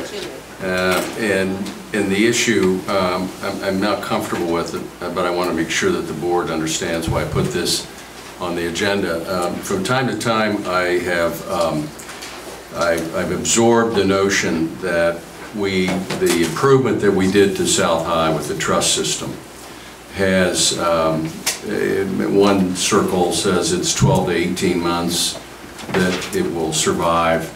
And then I heard, well, it's actually 3 to 5 years that it will survive. And I thought, well, how does an improvement to a building not survive? How does it die? And so last week, I was in Mexico last week, so I was thinking clearly in Mexico. I must confess, with 90-degree weather, I apologize. But in any event, so I started a dialogue with Dr. Shelton, and I still was. I mean, I'll be honest with you. We had some transmission issues probably between Mexico and the United States, but anyway, I have a letter here that speaks to the engineer's assessment of the design. So that's where we are. Where I asked Alonzo to get involved, and my concern was how strongly do we believe this truss system will work on South High Auditorium. That's the bottom line. What I've heard from Alonzo is that we had our engineering design approved by a reputable engineering firm. That's correct. We had, when the construction was completed, we had the engineer come out and satisfy that party that it was built to those specs. That's correct. And we have the local the code people, the code gurus from City Hall have come out and blessed everything that's been done, and so it does not per se have a useful life or a point of death unless we have a wind that is 65 to 90 miles an hour, and even then we should not be worried about that. Is that wind is the only thing that would cause a challenge to the integrity of that truss system? Well, and time. I mean, so the timeframes that you mentioned as far as 12 to 18 months, right, as well as the 3 to 5. Yeah. That shoring system is designed to have a timeline for a reason. It's temporary. And I brought this up the last time we talked about this, is that the code writes that 12 to 18 months, an external support system like what is in place is designed to go in and basically remain unobserved. Should be fine, no problem. Mm-hmm. The time frame that we have given it to you, we've stretched it out for that reason, to try to get to the next bond cycle. Now we've also looked to stretch that out by doing observations. Now, you brought up the idea of a catastrophic type of event. Is it just going to fall over tomorrow if we don't have a wind event? Well, that likelihood is very low. We've added additional supports that weren't originally designed to try to spread out the support of the wall, okay? By itself, it's not supported. It could fall over. However, that shoring system is stabilizing it in place. But because it's an external, it's not a comprehensive support. It's not as if we poured concrete down the middle of those CMU blocks and added more steel from the inside to anchor it. We're anchoring it from the outside. So they're going to be weak points. Mm-hmm. Now, Alonzo's correct. With a wind event, it's unclear. I mean, if we have a tornado tomorrow, I can't tell you that it's not going to fall down. I can't tell you that many of these buildings won't fall down. That's no guarantee that I can give you. Now, the reason the code, like I said, is written the way that it is that it is intended to be unobserved. And so we are observing, and there are engineers going out every 2 weeks to look visually to see if there are any changes in the bolt connections to the wall, if there's any stress on the steel supports, if there's any movement to the concrete foundations in the ground that we've poured in place. We've also put strain gauges on the inside and the outside of that wall to show microscopic movements. So if the wall flexes in different places in between the supports, we'll be able to read that. Mm-hmm. And so because we've put those measures in place, we can say with some confidence that if there is movement in the slightest bit within the time frame that we're watching it, we're going to know, and we'll be able to warn you. And that's, at this point, short of replacing that wall, that's the best observation that we can offer. And we have engineers, multiple engineers backing up that. What have you observed so far? No movement. So after you put a system like that in place, you're going to see a little bit of movement because you're pushing on the wall. You're putting concrete in where you're penetrating it. You're adding steel, so you're pushing and pulling on it. But the support that we've put in, we have not seen any movement since we put it in place. I am now going to stop worrying about it. Thank you so much. Good. So, Sandy, since you're here, we won't spend too much time on this, but I mean, the good news is it's given us some time to do something else. And the something else is what we talked about last week, moving toward at least looking at some possible designs of a new project out there. Do you have anything to add on drawings or possibilities or going? Not yet. We are starting to look at concept ideas. So the ones that we put in front of you last month, we're going to start developing those probably closer to the end of the year.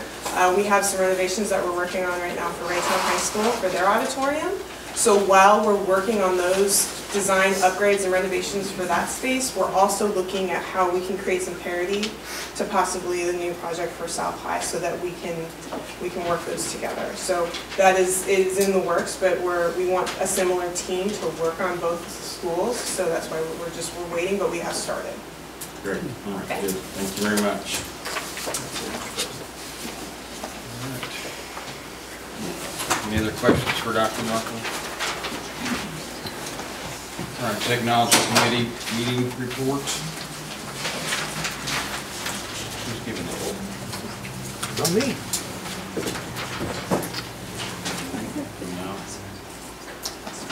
I can give a small report if you want me to. I was there for that night.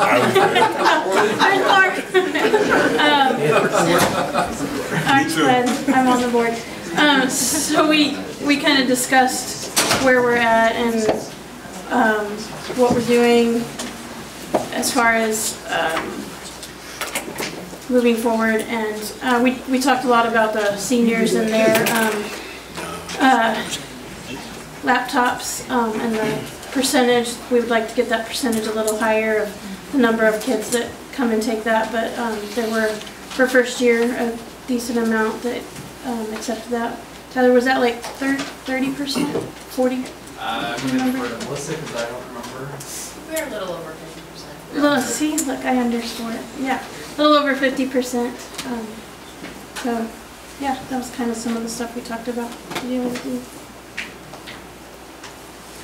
I have the report. Any questions? Well, we forgot.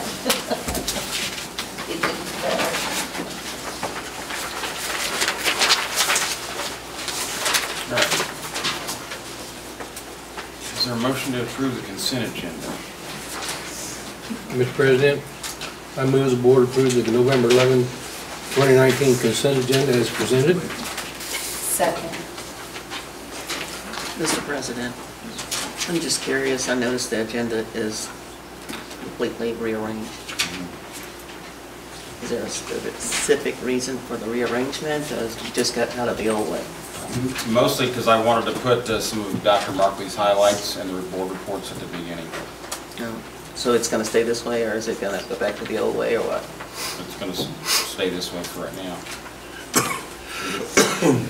We just basically move the consent agenda item down a little bit. Yeah, I just noticed that the differences.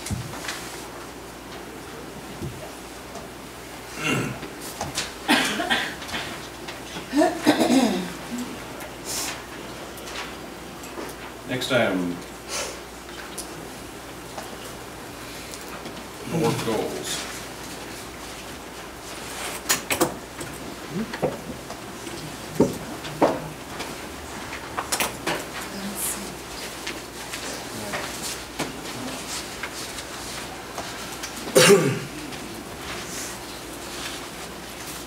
All right, is there a motion to approve the 1920 board goals as presented?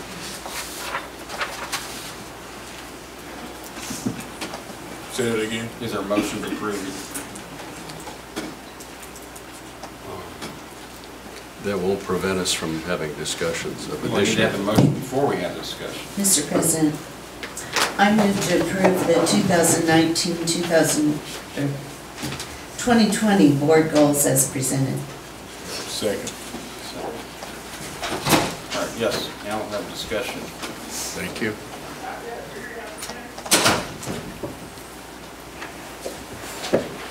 I had one. Oh, did somebody say something first? No, go ahead, go ahead.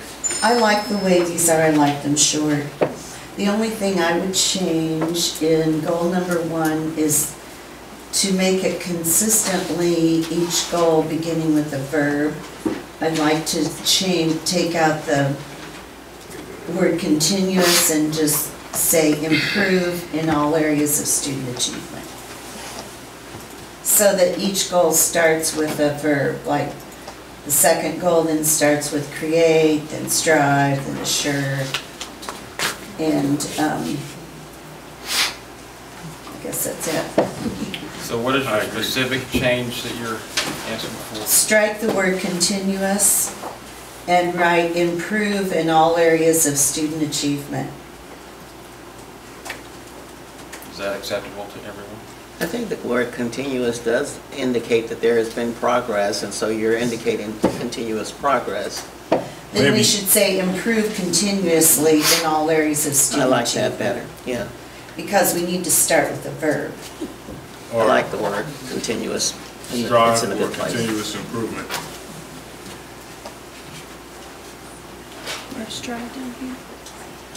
Can't use strategy. Well, we've created, we've strived, we've assured. So, yeah, just to make it consistent. Well, let's agree on it and settle. I like improve continuously in all areas of student achievement. Is everyone okay with that? Yeah.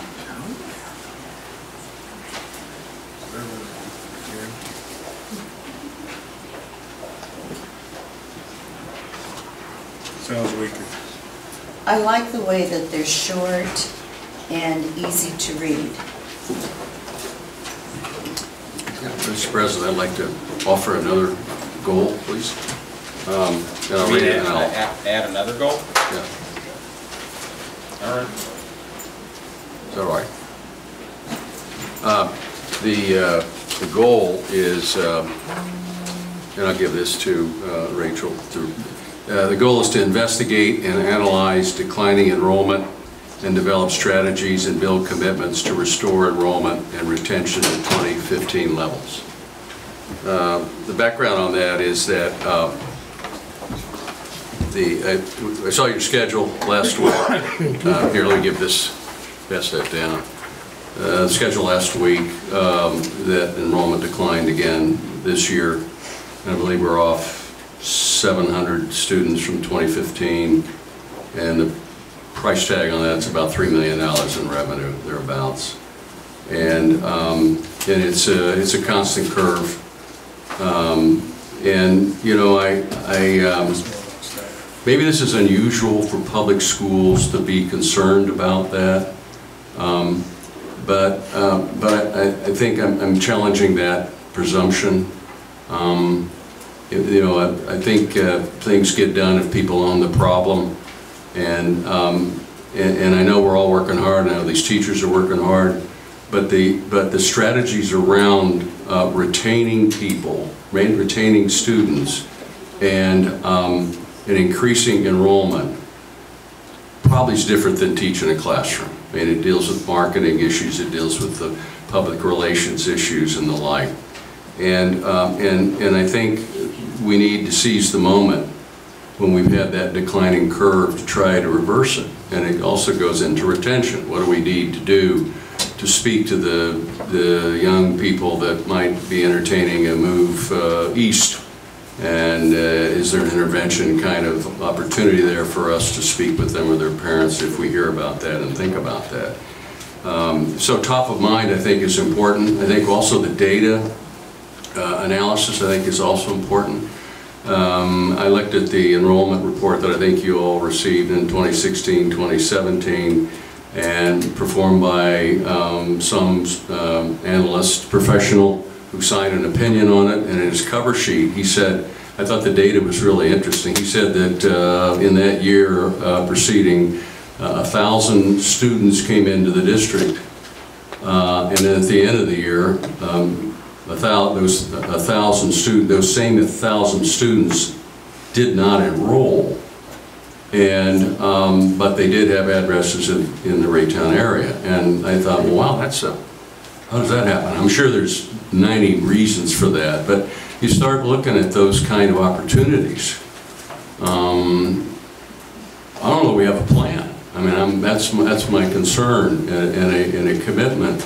I know we have commitment from these folks to do a great job teaching, but isn't there maybe a different skill that's needed to retain students, to grow the enrollment, to preach the things that we do well?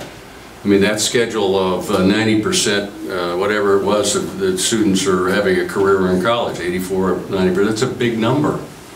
And you know, I think we've got to win kids back here. I think they have alternative. They have the opportunity to do homeschool. They have the opportunity to move east. And I'd really like to see a commitment and a plan, and see what we can do to bend that curve back in our favor, because it does mean money to us. It means money to the teachers. It means that we don't have to go back to the taxpayer and maybe ask for money. So those are the kinds of things that are on my mind. And I'd be happy to serve on a team. I'm sure there are teachers that have to be served on a team to think about professional approaches to that issue. And I don't know if it's done within the community, but I think we need to start doing something. That's my personal view.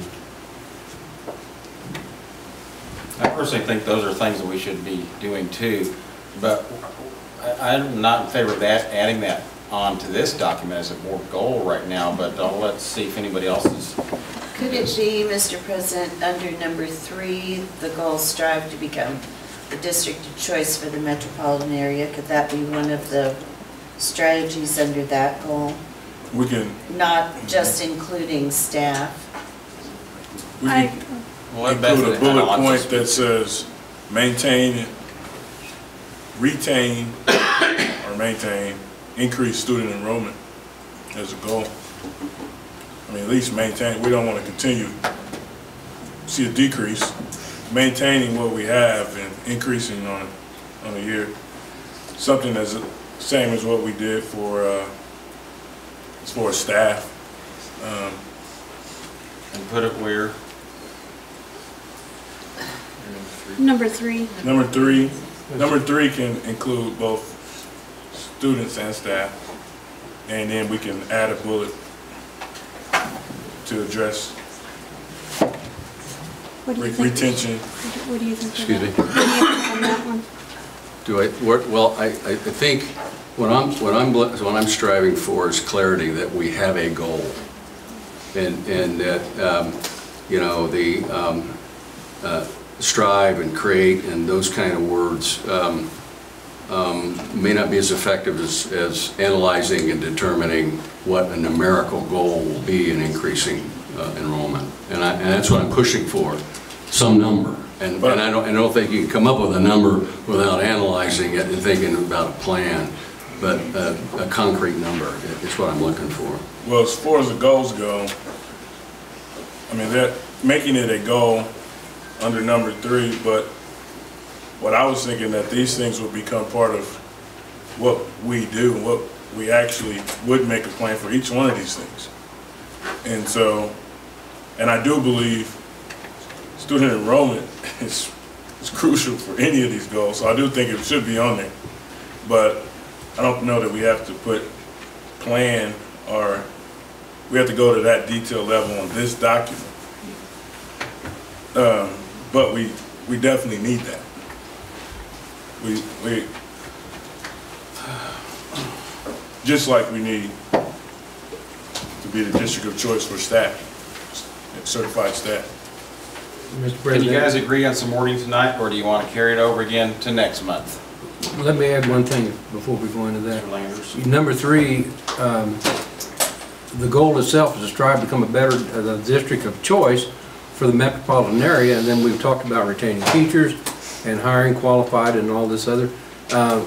As number 4, it would be to maintain the present level of student enrollment. And increase. Or increase, yeah. But I don't think that's what he's saying. He's saying analyze to determine. Well, he is, but then that becomes... Under that. That would be... That becomes the mechanism that does that. Just like attract and recruit and retain high quality and diverse staff, that's what we want to do, and then it's up to our HR department and others to come up. Now here's the mechanism, and here's the system that we're going to use to do that. If you have to lay out that on every one of these, we're going to have a 10-page goal thing, in my opinion, and I'm kind of like Mr. Burton. We just need to say, this is what we want to do. Now, you guys figured out how you're going to do it. Let us know your steps you're going to do, and that's fine. Well, it's a compromise. The compromise would be Dr. Markley has his goals. Why don't we put it in Dr. Markley's goals? Because he's the guy that's going to, he and his team would drive the bus to increase enrollment. And I think, I mean, we've got the broad picture here, but we don't have the specificity that we're going to do something. And we're going to turn that around, and we're going to try. And I think it needs to be its own. But I think we're agreeing with what you're saying, Rick, but we've also agreed in past meetings that we're not putting specifics in this document. So That's fine. We can put it in both places. I think bullet point number 4 here is fine. I think That's fine, but my point was that I think it needs to be written down in Dr. Markley's goals. And I don't know if the administration has a problem with that. I'd like to hear it. So maybe that's the solution. Some of the things that we talk about as far as, you mentioned 1,000 that were gone, but they're still here. Yeah. Some of the things that we did were follow up with phone calls of why aren't you enrolling in our school? But there's many more things that maybe we can do. But this is a big conversation, a bigger conversation than what's here. Then it's going to take a community to figure this out, I think. We're going to have to drive the bus, or we're going to have to figure out, the community's going to have to tell us what direction the bus might need to go. Yeah. So, yeah, we can include it. So, let's see, Rachel, do you have anything down that would be bullet point number 4 then, or anybody have actual? Maintain and increase student enrollment. That's what I have. I don't know if that's correct. So you would put it in both his goal and here. Okay, good. Well, yes, but we want to we got to put it here to make sure it ends up there. Well, I think it's increased student enrollment. She said maintain and increase. I think I want to increase it. Okay. I want to go that way, not that way. And I want to figure out how to do it. Well, we got to stop the bleeding first. What? We got to stop the bleeding. We got to stop. We got to bend the curve. Maintain. We got to bend the curve. Yeah. Are you guys okay with the wording that she read? Yes. Yes. Great. Okay, shall I amend my motion? Well, let's, to what? What you just said. And what we changed at bullet point Let's see number if there's 4, any other 3. questions or comments first. Okay.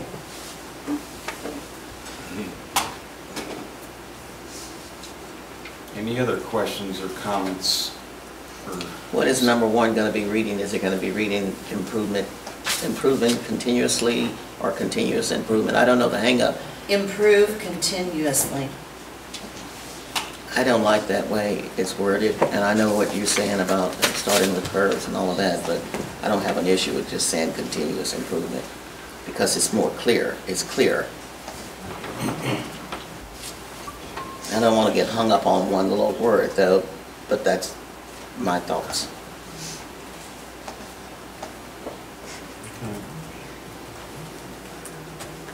I just heard that it seemed like the majority wanted to improve continuously. What do you guys? It's fine, Rick, I'm just making a statement. I did think that was a weaker statement. Improve, I don't know. I don't like it. I'm fine with it. It is weak. But if the majority Maintain want it, let it continuous be. improvement. Maintain continuous improvement. When do you know you've improved continuously? That's my question. How do you know? What does that mean? I mean, I'm a numbers guy. What does that mean? Does that mean just one data point, or I mean, what? I'm trying to get to commitment and a specific number here. Well, the reason why there's no number, when I drafted this just for consideration, but I kind of took the specifics and the numbers out because some of them were not, it wasn't measurable in the first place. They were just numbers. How about this word? And it was just an improvement. How about with this, please everybody, to just say continue to improve in all areas. That way it leaves it the way. No. You don't like that either? No. That's a suggestion that we've already made the goal. We're continuing to improve. Why did you use the We word need to improve continuous from. I guess I don't understand the difference between the continuous and. Well, it's not really a difference. How about I don't care. just improve in all areas of? It's continuous. It's got to be continuous. Maintain continuous improvement. Well, I want to get to the state standard. That's what I want. I mean, I think that's the goal. That's the goal. And if we continuously improve and we're still a little bit higher in the district. Okay, maintain continuous improvement. Maintain continuous improvement. Are you guys okay with that? You guys okay with that wording? We want beyond that. That's fine. Increase student achievement. I can tell you, amazingly, when I start continuously. Increase student achievement. That's been the goal forever. Increase student achievement. That's continuous improvement. That's good, yeah. Increase student achievement. So it's changed, so the number 1 will say increase student achievement. Yep. In all areas? In all areas. In all areas. This group looks really bored. They gotta go to work in the morning. Well, support this. Well, that's what we have a meeting for, to discuss that. Mr. President, I didn't send that to the committee, I'm sorry, I should have sent it to them. I thought it would be a simple change. But increased student achievement, I think, is good for number one. Yes. Well, just that, I thought I heard you say increase In all student areas. achievement in all areas. In all areas. That good? All right, what else? That's it.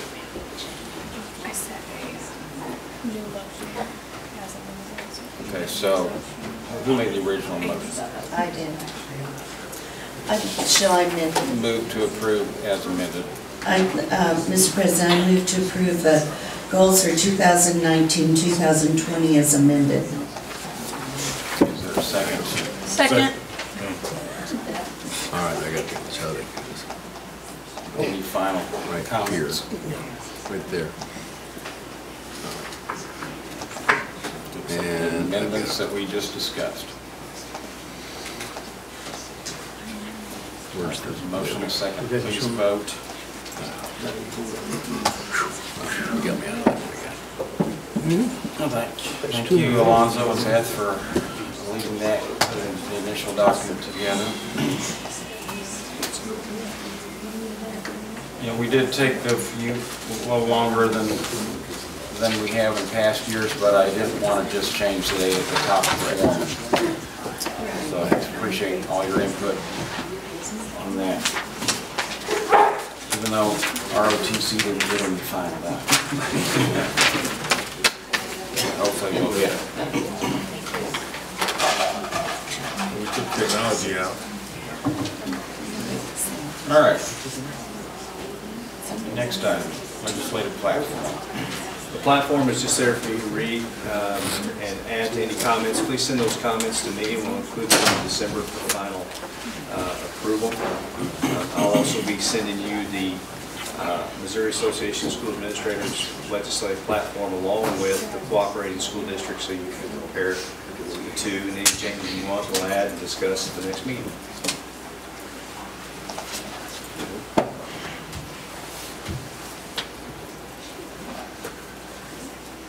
Next item, motion to approve masonry wall repairs. Mr. President, I move the board approve the change order for masonry wall repair at Blue Ridge Elementary in the amount of $78,008. Second. All right. Let's already discussed that earlier. Any other questions or comments on this?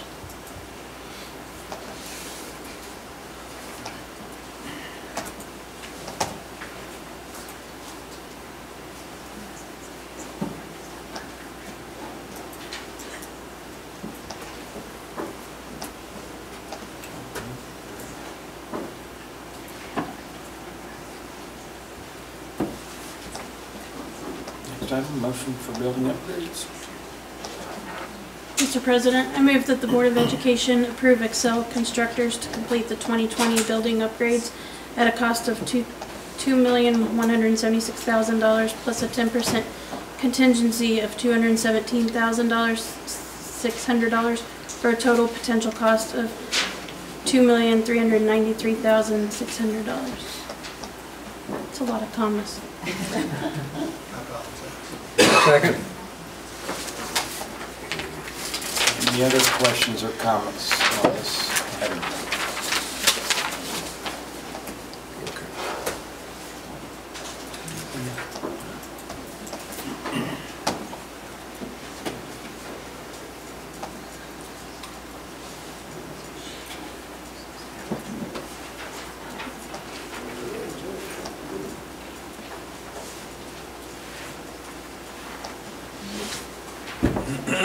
All right. Is there a motion regarding Chipwood Stadium? Mr. President, I move that the Board of Education approve Larison Construction to complete the Chitwood Stadium renovation at a cost of $1,713,900 did I get that right? $915.45 plus a 10% contingency of $171,391 for a potential cost of $1.8 million and some change. Second. All right. Mr. President, was this where, try to remember, been a long night, we had a $600,000 bid, that our bid exceeded the expected number by 600,000. Was this where I saw that? 600 is high, too high, but yes, it went well over the amount. What was the number then? Remember? More like 300,000. 300, okay, 300, not much. What was behind all that? So this was a project that involved design by the people of the school, and we tried to put their requests within the package. Okay. And then the other thing, the labor market costs for construction is starting to rear its head. You have the airport going and so on. Square footage prices have dramatically increased. Dramatically increased, and we're starting to see that effect too. But a lot of this one was we were trying to fit in the requests as much as possible into a base bid, and we hoped we did that because we also always create alternates to give us some room. But this one, we put too much in with respect to the fact that square footage prices have dramatically increased. And we've actually even started hearing the excuse from subcontractors not to bid the projects because they're already tied up on the airport. Like a steel contractor, for example, gave us that rationale. So if we approve this, we're approving that additional 300,000, is that what we're doing? We did well, the reason why you got the information today on this, this was done in a timely fashion. The problem was that the bids came in too high, so we did, it's a rare occurrence, but we did what's called a best and final, where we go back to the contractors and say, try again. But help us come up with ways to reduce costs. So we got that information Thursday about 4:30, the day's over. But they came back with lower numbers, changes to the project to lower those numbers. To give you an example, we were going to do a customized press box at Chitwood, but a $50,000 savings would be putting a prefabricated press box like the one at South High on Chitwood. So that was a $50,000 reduction. And so what we did, we accepted those from the companies that provided it, and we reduced the overage to just, and I'm sorry to use the term just, but compared to 300,000 to 91,000 over budget. Okay, I got it. Over the original amount that we had from the bond issue. Yes.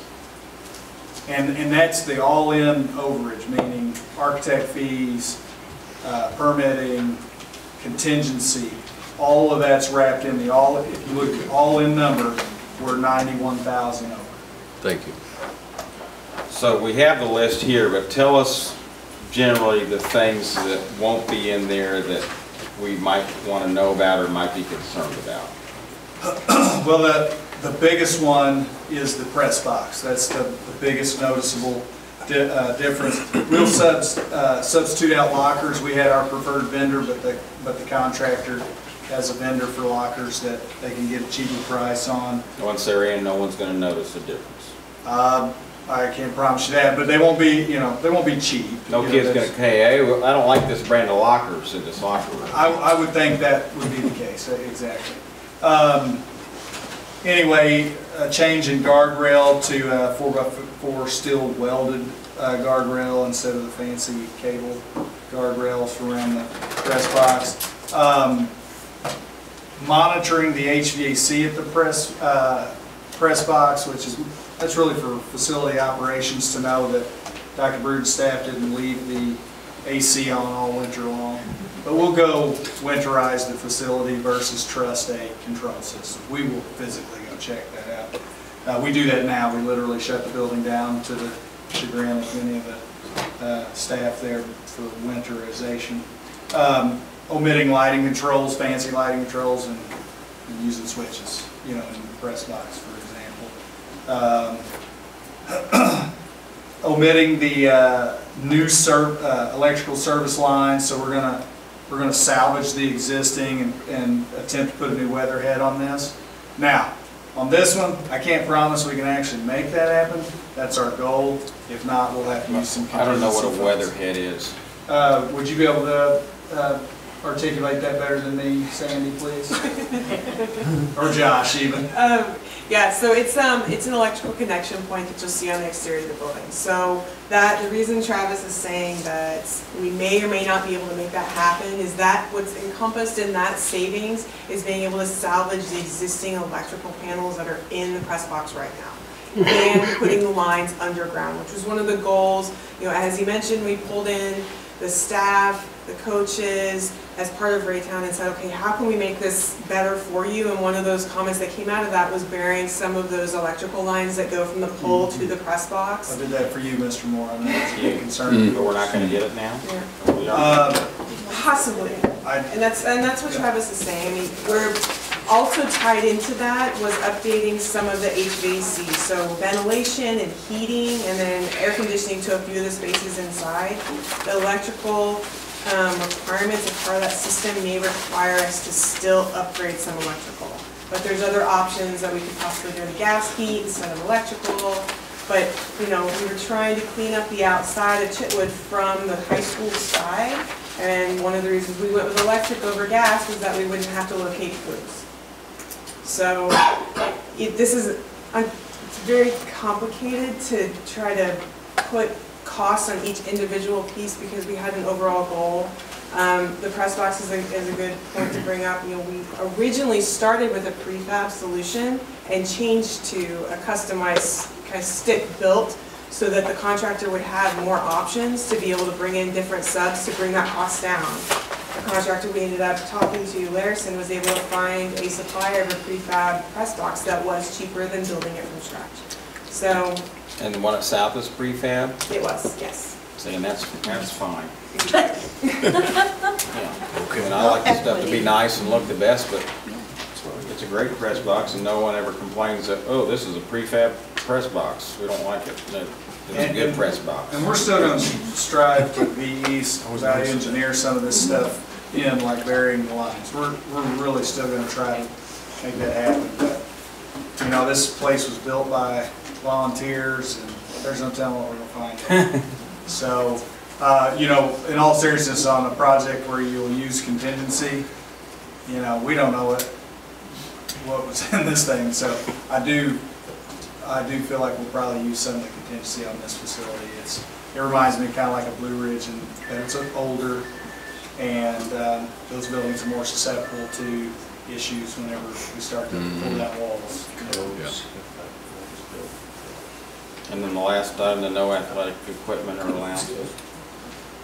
Yes. So you know, my goal there is to beg Dr. Shelton to find a different fund for any athletic equipment that we might need, but that was not part of that was not the scope created by the Citizens Advisory Committee. That's something that was just a wish list thing. That's something we tried to do.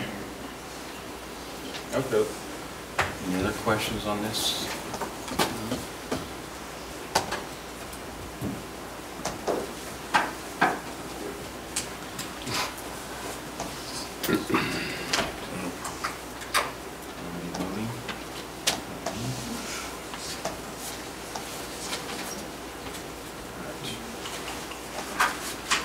Facial recognition. Is there a motion to approve? Motion to approve facial recognition. I move that the Board of Education approve the purchase of facial recognition system with any vision at the cost of $249,125 plus 2 annual payments of $12,906.90 for the total cost of $274,938.80. Second. Motion and second. Any questions, comments? We're excited about this opportunity to step in a very innovative way to improve the school safety for our staff and our students in the community. As Dr. Markey mentioned earlier, our grant writer helped us and carry on a project that Travis started a year ago in completing this grant, successfully earned it. These funds are going to go out the door almost immediately. The responsibility on our end is obviously to implement the grant, but also to collect data. And one of the requirements for the DOG grant is to collect some data that they want. I think they see this as a very important next step, not only for our community, but probably for many school organizations in the country. I think it's great, and that's another thing, one of those things that we can publicize, that we got a big grant to pay for this. It's hardly costing the taxpayers anything. Mr. President, do we get the money all in one check? Yes. The $250,000? Yeah, so So you can spend it? Yeah, actually it'll be the other way around. We'll spend the money and then we'll ask for reimbursement. But they'll give it to us all in? Yes. What kind of data will it be collecting? The same that's collected now. Easiest way to describe the system is we're just using facial recognition to marry two existing systems. One, our camera system, which records you and others on video, as well as our visitor management system known as Raptor, the one that you give your ID and they give you a little badge and all that sort of thing. So no new data collection whatsoever, just putting those two systems together, and the screening will take place before the person walks in the building. And the reason for that is once someone gets in the building, we've given up a significant layer of security. And so this begins the screening process before they come in. So the data that we'll be collecting and reporting back is how many faces did we see? How many then could we not only see but then recognize? So you see my face, but then you see my face and you know that I'm Steve Shelton, so that's the second level of the data. And then the third level of data is you see my face, you see that it's Steve Shelton, and you see that I am suspended, but I'm on district property. As far as the Department of Justice is concerned, this is a research grant, and the reason why they require this data collection is for replication. So our goal is to put it in place, get it going, so that others may replicate it. So is that cost, is there going to be any other type of cost associated with it, like next year or the year after? Just mentioned in the motion that not this year, but this time next year, we'll spend $12,906.90, and then a year from that point, we'll spend another $12,906. So that I read that part, but I was just wanting to know, That's all after that period, encompassing. is there any other costs associated with it? No, ma'am, that's all encompassing. So the data that they'll be collecting is basically the same data that you're collecting now. So how long do we store the data that we collect now? Do we have what's the policy? Security video data is stored for 30 days. And then our Raptor system, that doesn't delete any of the data as far as the hits. If somebody comes in and they appear on the registry and they alert us on that data. So that's all stored within Raptor, and that's stored indefinitely. So this will follow that same. Any video footage will be kept at 30 days. Okay. No, and just also, Ms. Salisbury, and I think looking back, confused your question with what data we will be giving to, based on this grant. Everything we'll approach the Department of Justice will be aggregated. There will be no individual information about any person in the data points collected for the grant purposes. I missed what I thought was being asked of what data is being used to run this program, and that's video and our visitor management system. Well, my question has also to do with the fact that I heard some information to the fact that there is some opposition to the facial recognition that's out there, like invasion of privacy or something like that. I don't know if I'm sure you've probably heard about that too. And so I was concerned about that. I understand the benefits of it, but I was just curious about the fact that that invasion of privacy part. I think that, and then the storage of data, and you said the data on the facial recognition is indefinite storage. I think, did you say that, Melissa? Yes. But we have policies on data that we store. We will work within those policies. But no new additional information is collected that's not already collected now. So regarding the question of invasion of privacy, we already capture you on video and keep that, and we already capture your demographic information when you come in to visit. We used to do it on a notebook, and now we're doing it on a computer system. But we've always collected demographic information on people who come in. Okay. Do we post, like we post about video camera as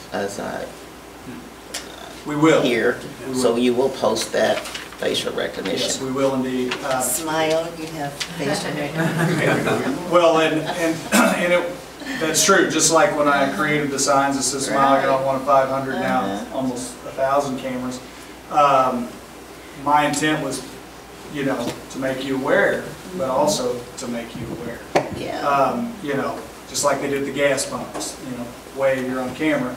That's to make you aware we are observing your actions. So, yes, we'll have the signage for the same reasons. One, to inform you that it is happening, but also to remind you that it is happening. So please behave appropriately while you're here. I did find out last week that facial recognition and fingerprints are not considered private.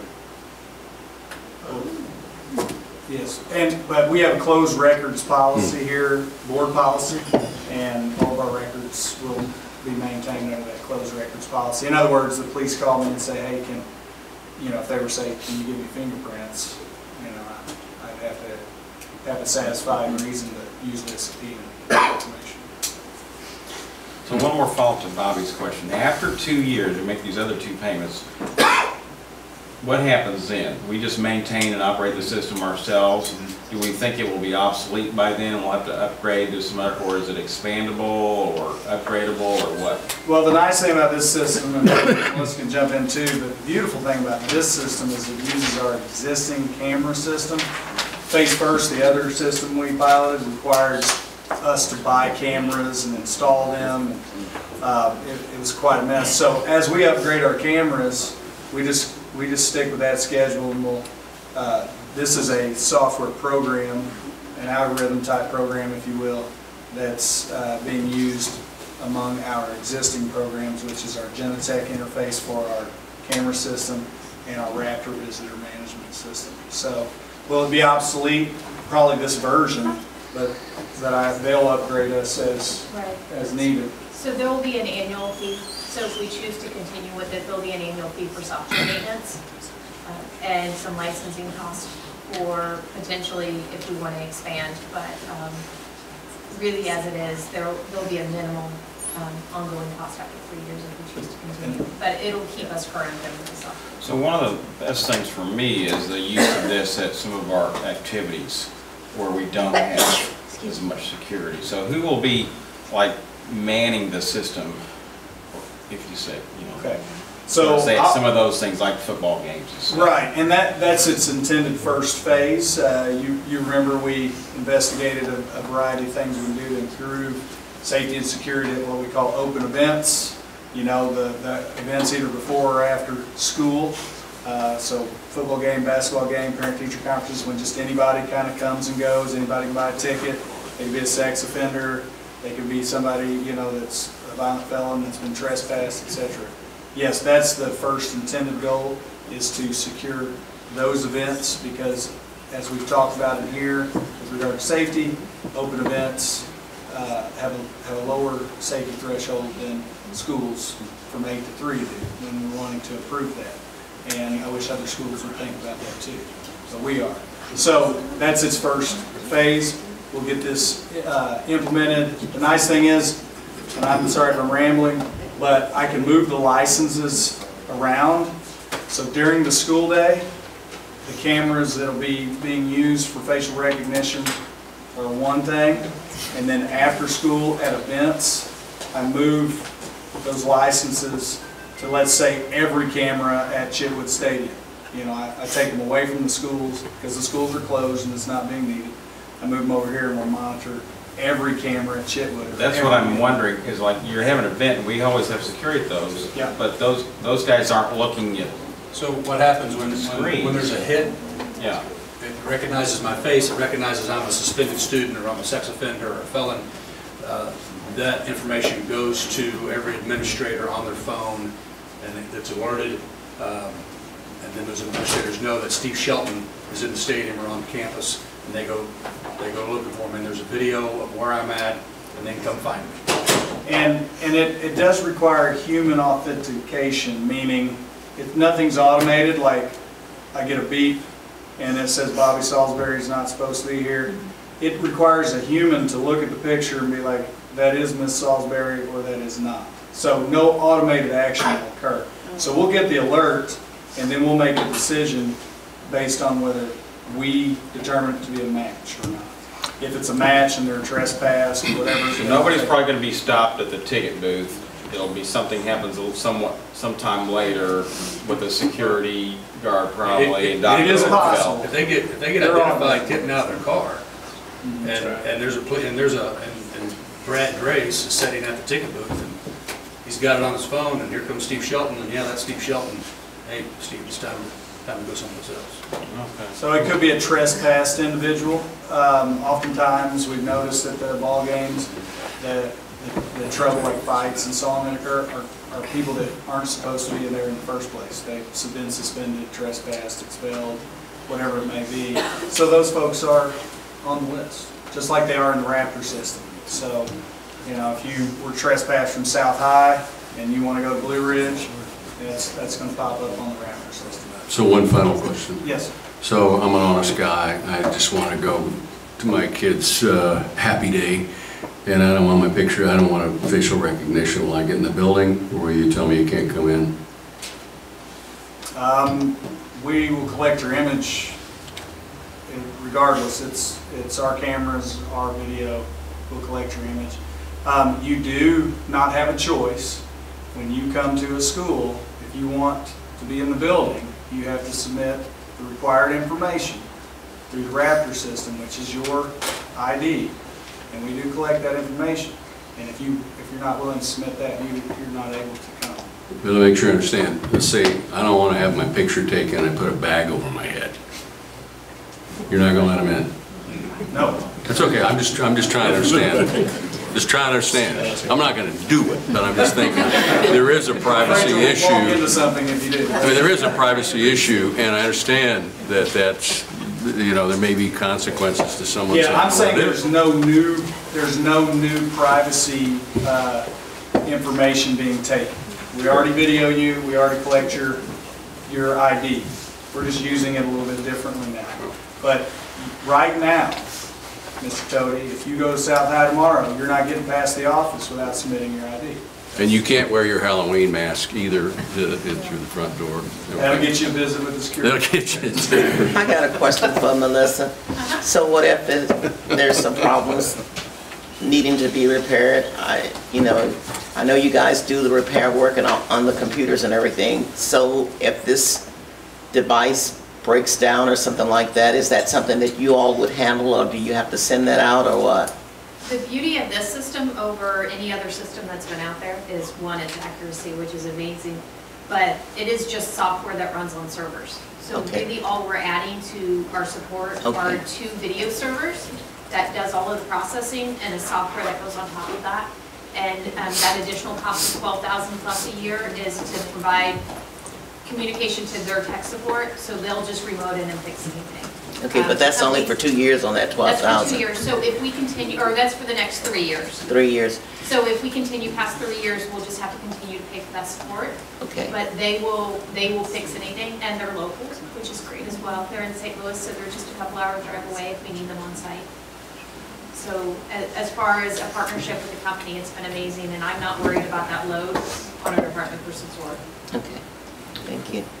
I just wanted to say, there was a thread on Facebook a couple weeks ago, about 10 weeks ago, saying that we were going to use this in place of adding on the secure entrances. So I just wanted to clarify that we're still doing the secured entrances. Oh, yes, And this is being paid for with a grant, so not part of the bond money. I just wanted that out there. Thank you for clarifying, that is accurate, yes. 250,000 of it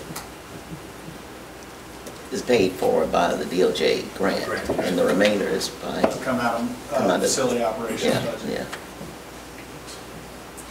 So I'm glad we did that grant writer. That's already big payoff on that. Great. Any other questions or comments? If not, everyone go ahead and vote, please. While we're doing that, and before we adjourn, just let me, I forgot to read, we had several donations, and I wanted to read those quickly. I'll try to go through this quickly. Consent agenda. We had donation to South Middle from Dollar General Literacy Foundation, $2,900 to purchase Pen Pal School's annual license. Donation to Norfleet from Rivers Edge Fellowship for Watchdog Kickoff Party volunteers. Donation to Norfleet from Hope Network for Amazon gift cards. Donation to Norfleet from Ascension Lutheran Church for Watchdog Kickoff Party volunteers. Donation to Spring Valley from Lane Avenue Baptist Church towards Scholastic Book Fair purchase. Donation to Spring Valley from Nikki Wade for brown paper lunch bags. Donation to Spring Valley from Susan Payne. Donated clothing. Donation to Herndon Career Center from Tide Tool for $1,092 cash for student fees. Donation to South High from David and Michelle Bourne. Canopy tent and portable benches for boys track. Donation to South High from West Family. Pizza for girls volleyball. Donation to South High from McCarthy Auto Group. Team meals for football. Donation to South High from Edward Jones. Team meals for football. So again, like every time, we're so thankful for all those donations.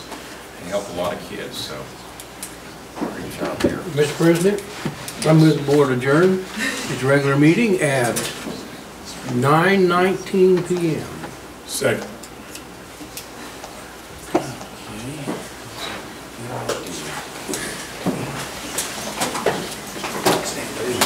Thanksgiving? Yeah, you too. Great. I did. No, it didn't show. Yeah, you did. Absolutely. No, I got this.